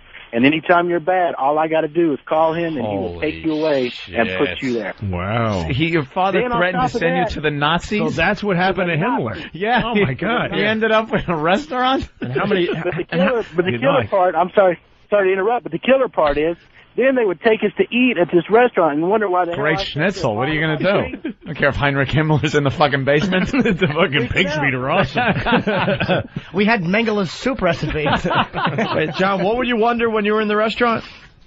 I was freaking because I just knew he was, and my father would nudge me and go, "Hey, boy, he's in the basement. You best be good." And I would just freak the hell out. John, how many scared to pitch a fit? How many hookers have you strangled? Wow. I quit doing that a couple of years ago when I got married. There you go. Yeah, I'm okay now. Thanks, John, for the story. Let's go to Tom in New York. Tom? Morning. Hey. Yeah, my stepfather and his brother came from Europe in the 60s, and they had this real strict disciplinarian streak. And we were over their house one time visiting my cousins. The youngest boy did something bad. All 4 kids had to drop their drawers and bend over the bathtub and get spanked with the belt like Anthony's father. And I'm 12 years old watching a 15, a 14, and a 13-year-old girl bent over the bathtub getting their ass spanked. Wow. That's completely hot. That would cost a lot of money now. Yep. You see that. And you got to fly all the way to Thailand. Yeah. And Wow. sit next to John. Or is it Jeff? We don't know. Either one. All right. This is getting depressing. The voices are changing on the phones. Yeah, everybody's kind of like... Yeah, people are thinking about it too much. It was... Well, I remember it was 1973, and it was an early morning. There was a mist in the backyard. Everyone's got these vivid memories now. We're supposed to be having fun here for these people. It's like the way people describe 9/11. Yeah. It was a cold, crisp morning. I remember where I was. September. It was... The sun was shining. The sky was so blue. It was unusually sunny. It was the last thing you expected. Such a horrific day. Right. All right. Time for the line of the day. We got 3 runner-ups. 3 runners-up? That's correct. Oh, my God, Stan. Wow. I say runners-up. It's like brothers-in-law, brother-in-laws. What is it, though? Is it 3 runner-ups? I don't know. It should be runners-up, I think. Yes. I don't know. But then again, a runner-up, is one thing. So runner-ups, it's like pluralizing runner-up. You're not pluralizing the up, you're pluralizing the runner. Runners. All right, way to embarrass the whole fucking crew. Like attorneys general. Exactly. No, but it's different. I suck at Dan, plural pants stuff. down. You're being spanked. You fucked with Jimmy. Yes. But I don't know if he's right or wrong. But you said it right. You said it. But now I'm thinking but it's not like brother... Like sister, if you have more than one sister-in-law, yeah, I know. If you have more than one sister-in-law, it's not sister-in-laws, it's sisters-in-law. Yes. Now, runner-ups, your argument then is that you're pluralizing the ups. You're not. It's one word. It's kind of runner-up. Yeah, you're the runner-up, so runner-ups. Because you're not saying one runner. And it's what? It's a runner-up. I think runner-ups is actually was actually correct. One is runner-up. What are you saying? It's not one word. It's 2 words. This looks official. Runners-up. I think it's runners-up. Is it? Is that Webster's? It was BBC. Now, BBC, they stink. They don't fucking even know how to England. keep their They teeth say clean. schedule, you ass. Exactly. Shut And up. tomato. Dumb genocide. Every time I listen to BBC radio, at some point, genocide. Genocide. The small African nation. Right. The genocide. Genocide. Getting us all in trouble. Both, right? No. No, then?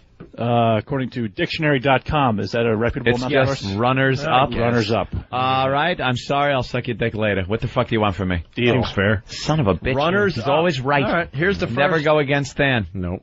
Here's the first runner-up. Give a man a sandwich he eats for one day. Teach a man to fish for sandwich, and he'll starve because that's impossible. Or poison his sandwich, and he'll never bug you again. Hey, that's funny. That's a combo platter. I like combo platters. Clean, funny line of the day. Yeah. No cunt, nothing. Yeah, I know, right? It was completely acceptable. Wow. Nothing but cleverness. Bodogfight.com sponsors Line of the Day. Here's another runner-up Line of the Day. I don't even realize the kid was crying. I swear to God, like someone would go, why is that kid crying? And I realize, I'm fingering it. And the other end of the spectrum. There you go. Wow. Yes, the filthy. I'm surprised Al didn't dump that. Go to bodogfight.com. Got me thinking for a second. Wait a minute, where the fuck were we? And check out what they're about, please. bodogfight.com. The final runner-up Line of the Day. I got someone who needs me. Yeah. She's not white. No, she's not white. No, only the whip can get a sound like that. Louis C.K. Lucky Louie on DVD this coming Tuesday. January 30th. That's a Order goddamn now good on line. Amazon.com.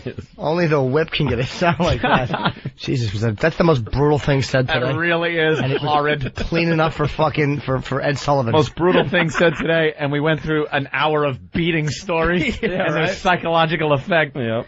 Hey guys, here's today's Line of the Day, courtesy of bodogfight.com. Here comes Line of the Day, Line of the Day.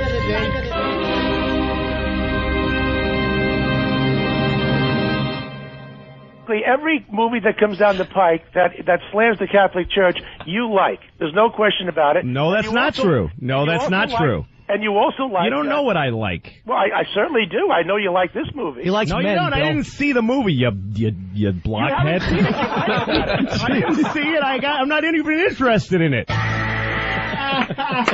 Louis C.K. Yeah, the blockhead line. You blockhead. Yeah, blockhead. You were wanting to call him a cunt so bad. Oh, did you? I was so close to saying cunt, so he would hear it, and America wouldn't. But yeah. What comes after blockhead? You just go fat. All right, Louis. Thank you so much. Thanks, guys. Of course, Unbelievable. Lucky Louie on DVD coming Tuesday. Buy it. Maybe they'll bring the show back if you buy it. Please buy it. I cannot wait till you come on the show and bomb one day. I'm waiting for it. It will happen. Oh my God. And we'll enjoy it. Another one batting 1,000, you bastard. We're asses. Hey, failure is comedy. That's what it's about. Hey, you'll be like, I was sick today. I didn't feel good. Really, I hope you guys have me back. Off. O&A Traveling Virus, we mentioned that earlier. Yeah. Cleveland's bitching already. Because we didn't announce a Cleveland date. Oh, okay. And Buffalo's bitching. Buffalo should absolutely be included. Buffalo has... Yeah, they gave us great numbers, absolutely. man. Buffalo has a really interesting situation. They got that Darien Lake in between Rochester and Buffalo, and we're on in Rochester, too. It would be perfect. We do have to find out. It would be perfect. Wants and warrants. We have to find out if we're wanted up there. Yeah. Absolutely. Oh, we went up there after that. Okay. We could stay in the state of Rochester as long as we don't go in the state of Rochester. Yeah. There's the state of Buffalo. They're Buffalo's two not different part of New states. York. It's No. its own state called Buffalo, and Rochester's a state as well. Okay. So as long as we stay on, before the border of Buffalo. That's true. We are in Rochester, and we are in Buffalo. We should do something. We had a party in Buffalo that made the corporate rule book on how not to run an event. Let me tell you, literally. Let me tell you how bad Sex for Sam was. We were supposed to get fired for this party we threw in Buffalo, but they forgot all about that. There were complaints sent in to the FCC. This is all no bullshit. Complaints were sent into the FCC for this Buffalo thing. It was never on the air. Wow. It was They a were live so appearance. pissed off, they still want to get us in trouble. It was a live appearance that never aired. So people were so pissed at what happened. We had fucking strippers. It was supposed to be stripper volleyball on the beach in Buffalo. We had strippers. It TNA started out all cute. TNA with O&A. They were batting the volleyball and stuff like that. Within moments, the alcohol started flowing. It ended up, we didn't close the beach off to the public. Oh, no. So there were families, kind of not like right there, but on the periphery were families.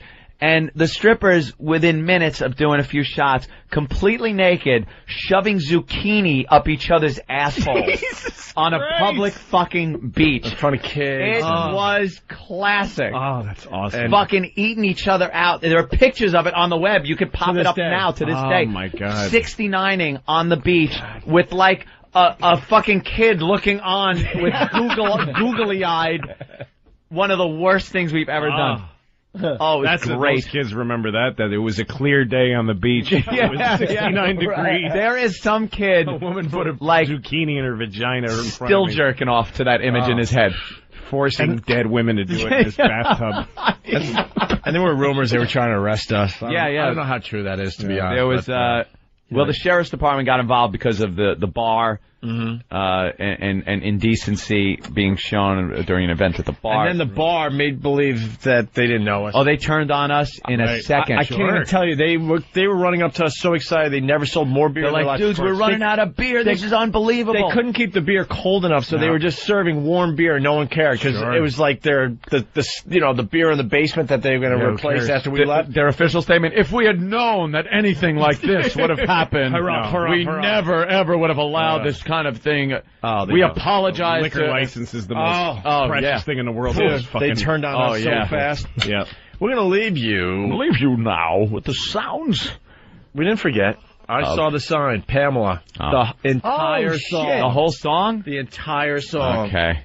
So we leave you. Now I got to stay with my headphones. I usually throw the headphones off and get the fuck out. Right. Now I got to listen.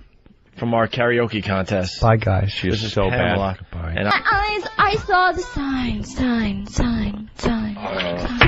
Holy fuck. All right, we didn't leave. Look, How can we leave? We couldn't leave or not comment after that. Oh, my God. That is gold. Yeah. Phenomenal. I'll tell you right now, O&A Traveling Virus, she has to do that song in front of 10,000 people. Oh, my God. Live. Has to. The clip that we've been listening to is great. That's gold, right.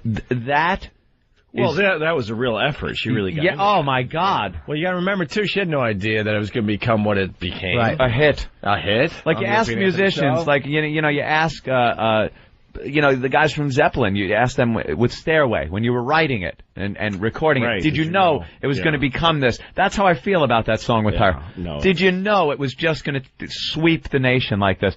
Wow, the people cannot get enough. They want that fucking version. So good. That has to be emailed to me. I want that. When I get home, I want to open my email and have that to put in my iPod. That fucking rules. It's got to be, yeah. Yeah. Wow. I want to play that when my girlfriend and I are fucking. She's like, we got to start listening to music when we're fucking. All right. See the Sabbath of this. That's a hell of a choice.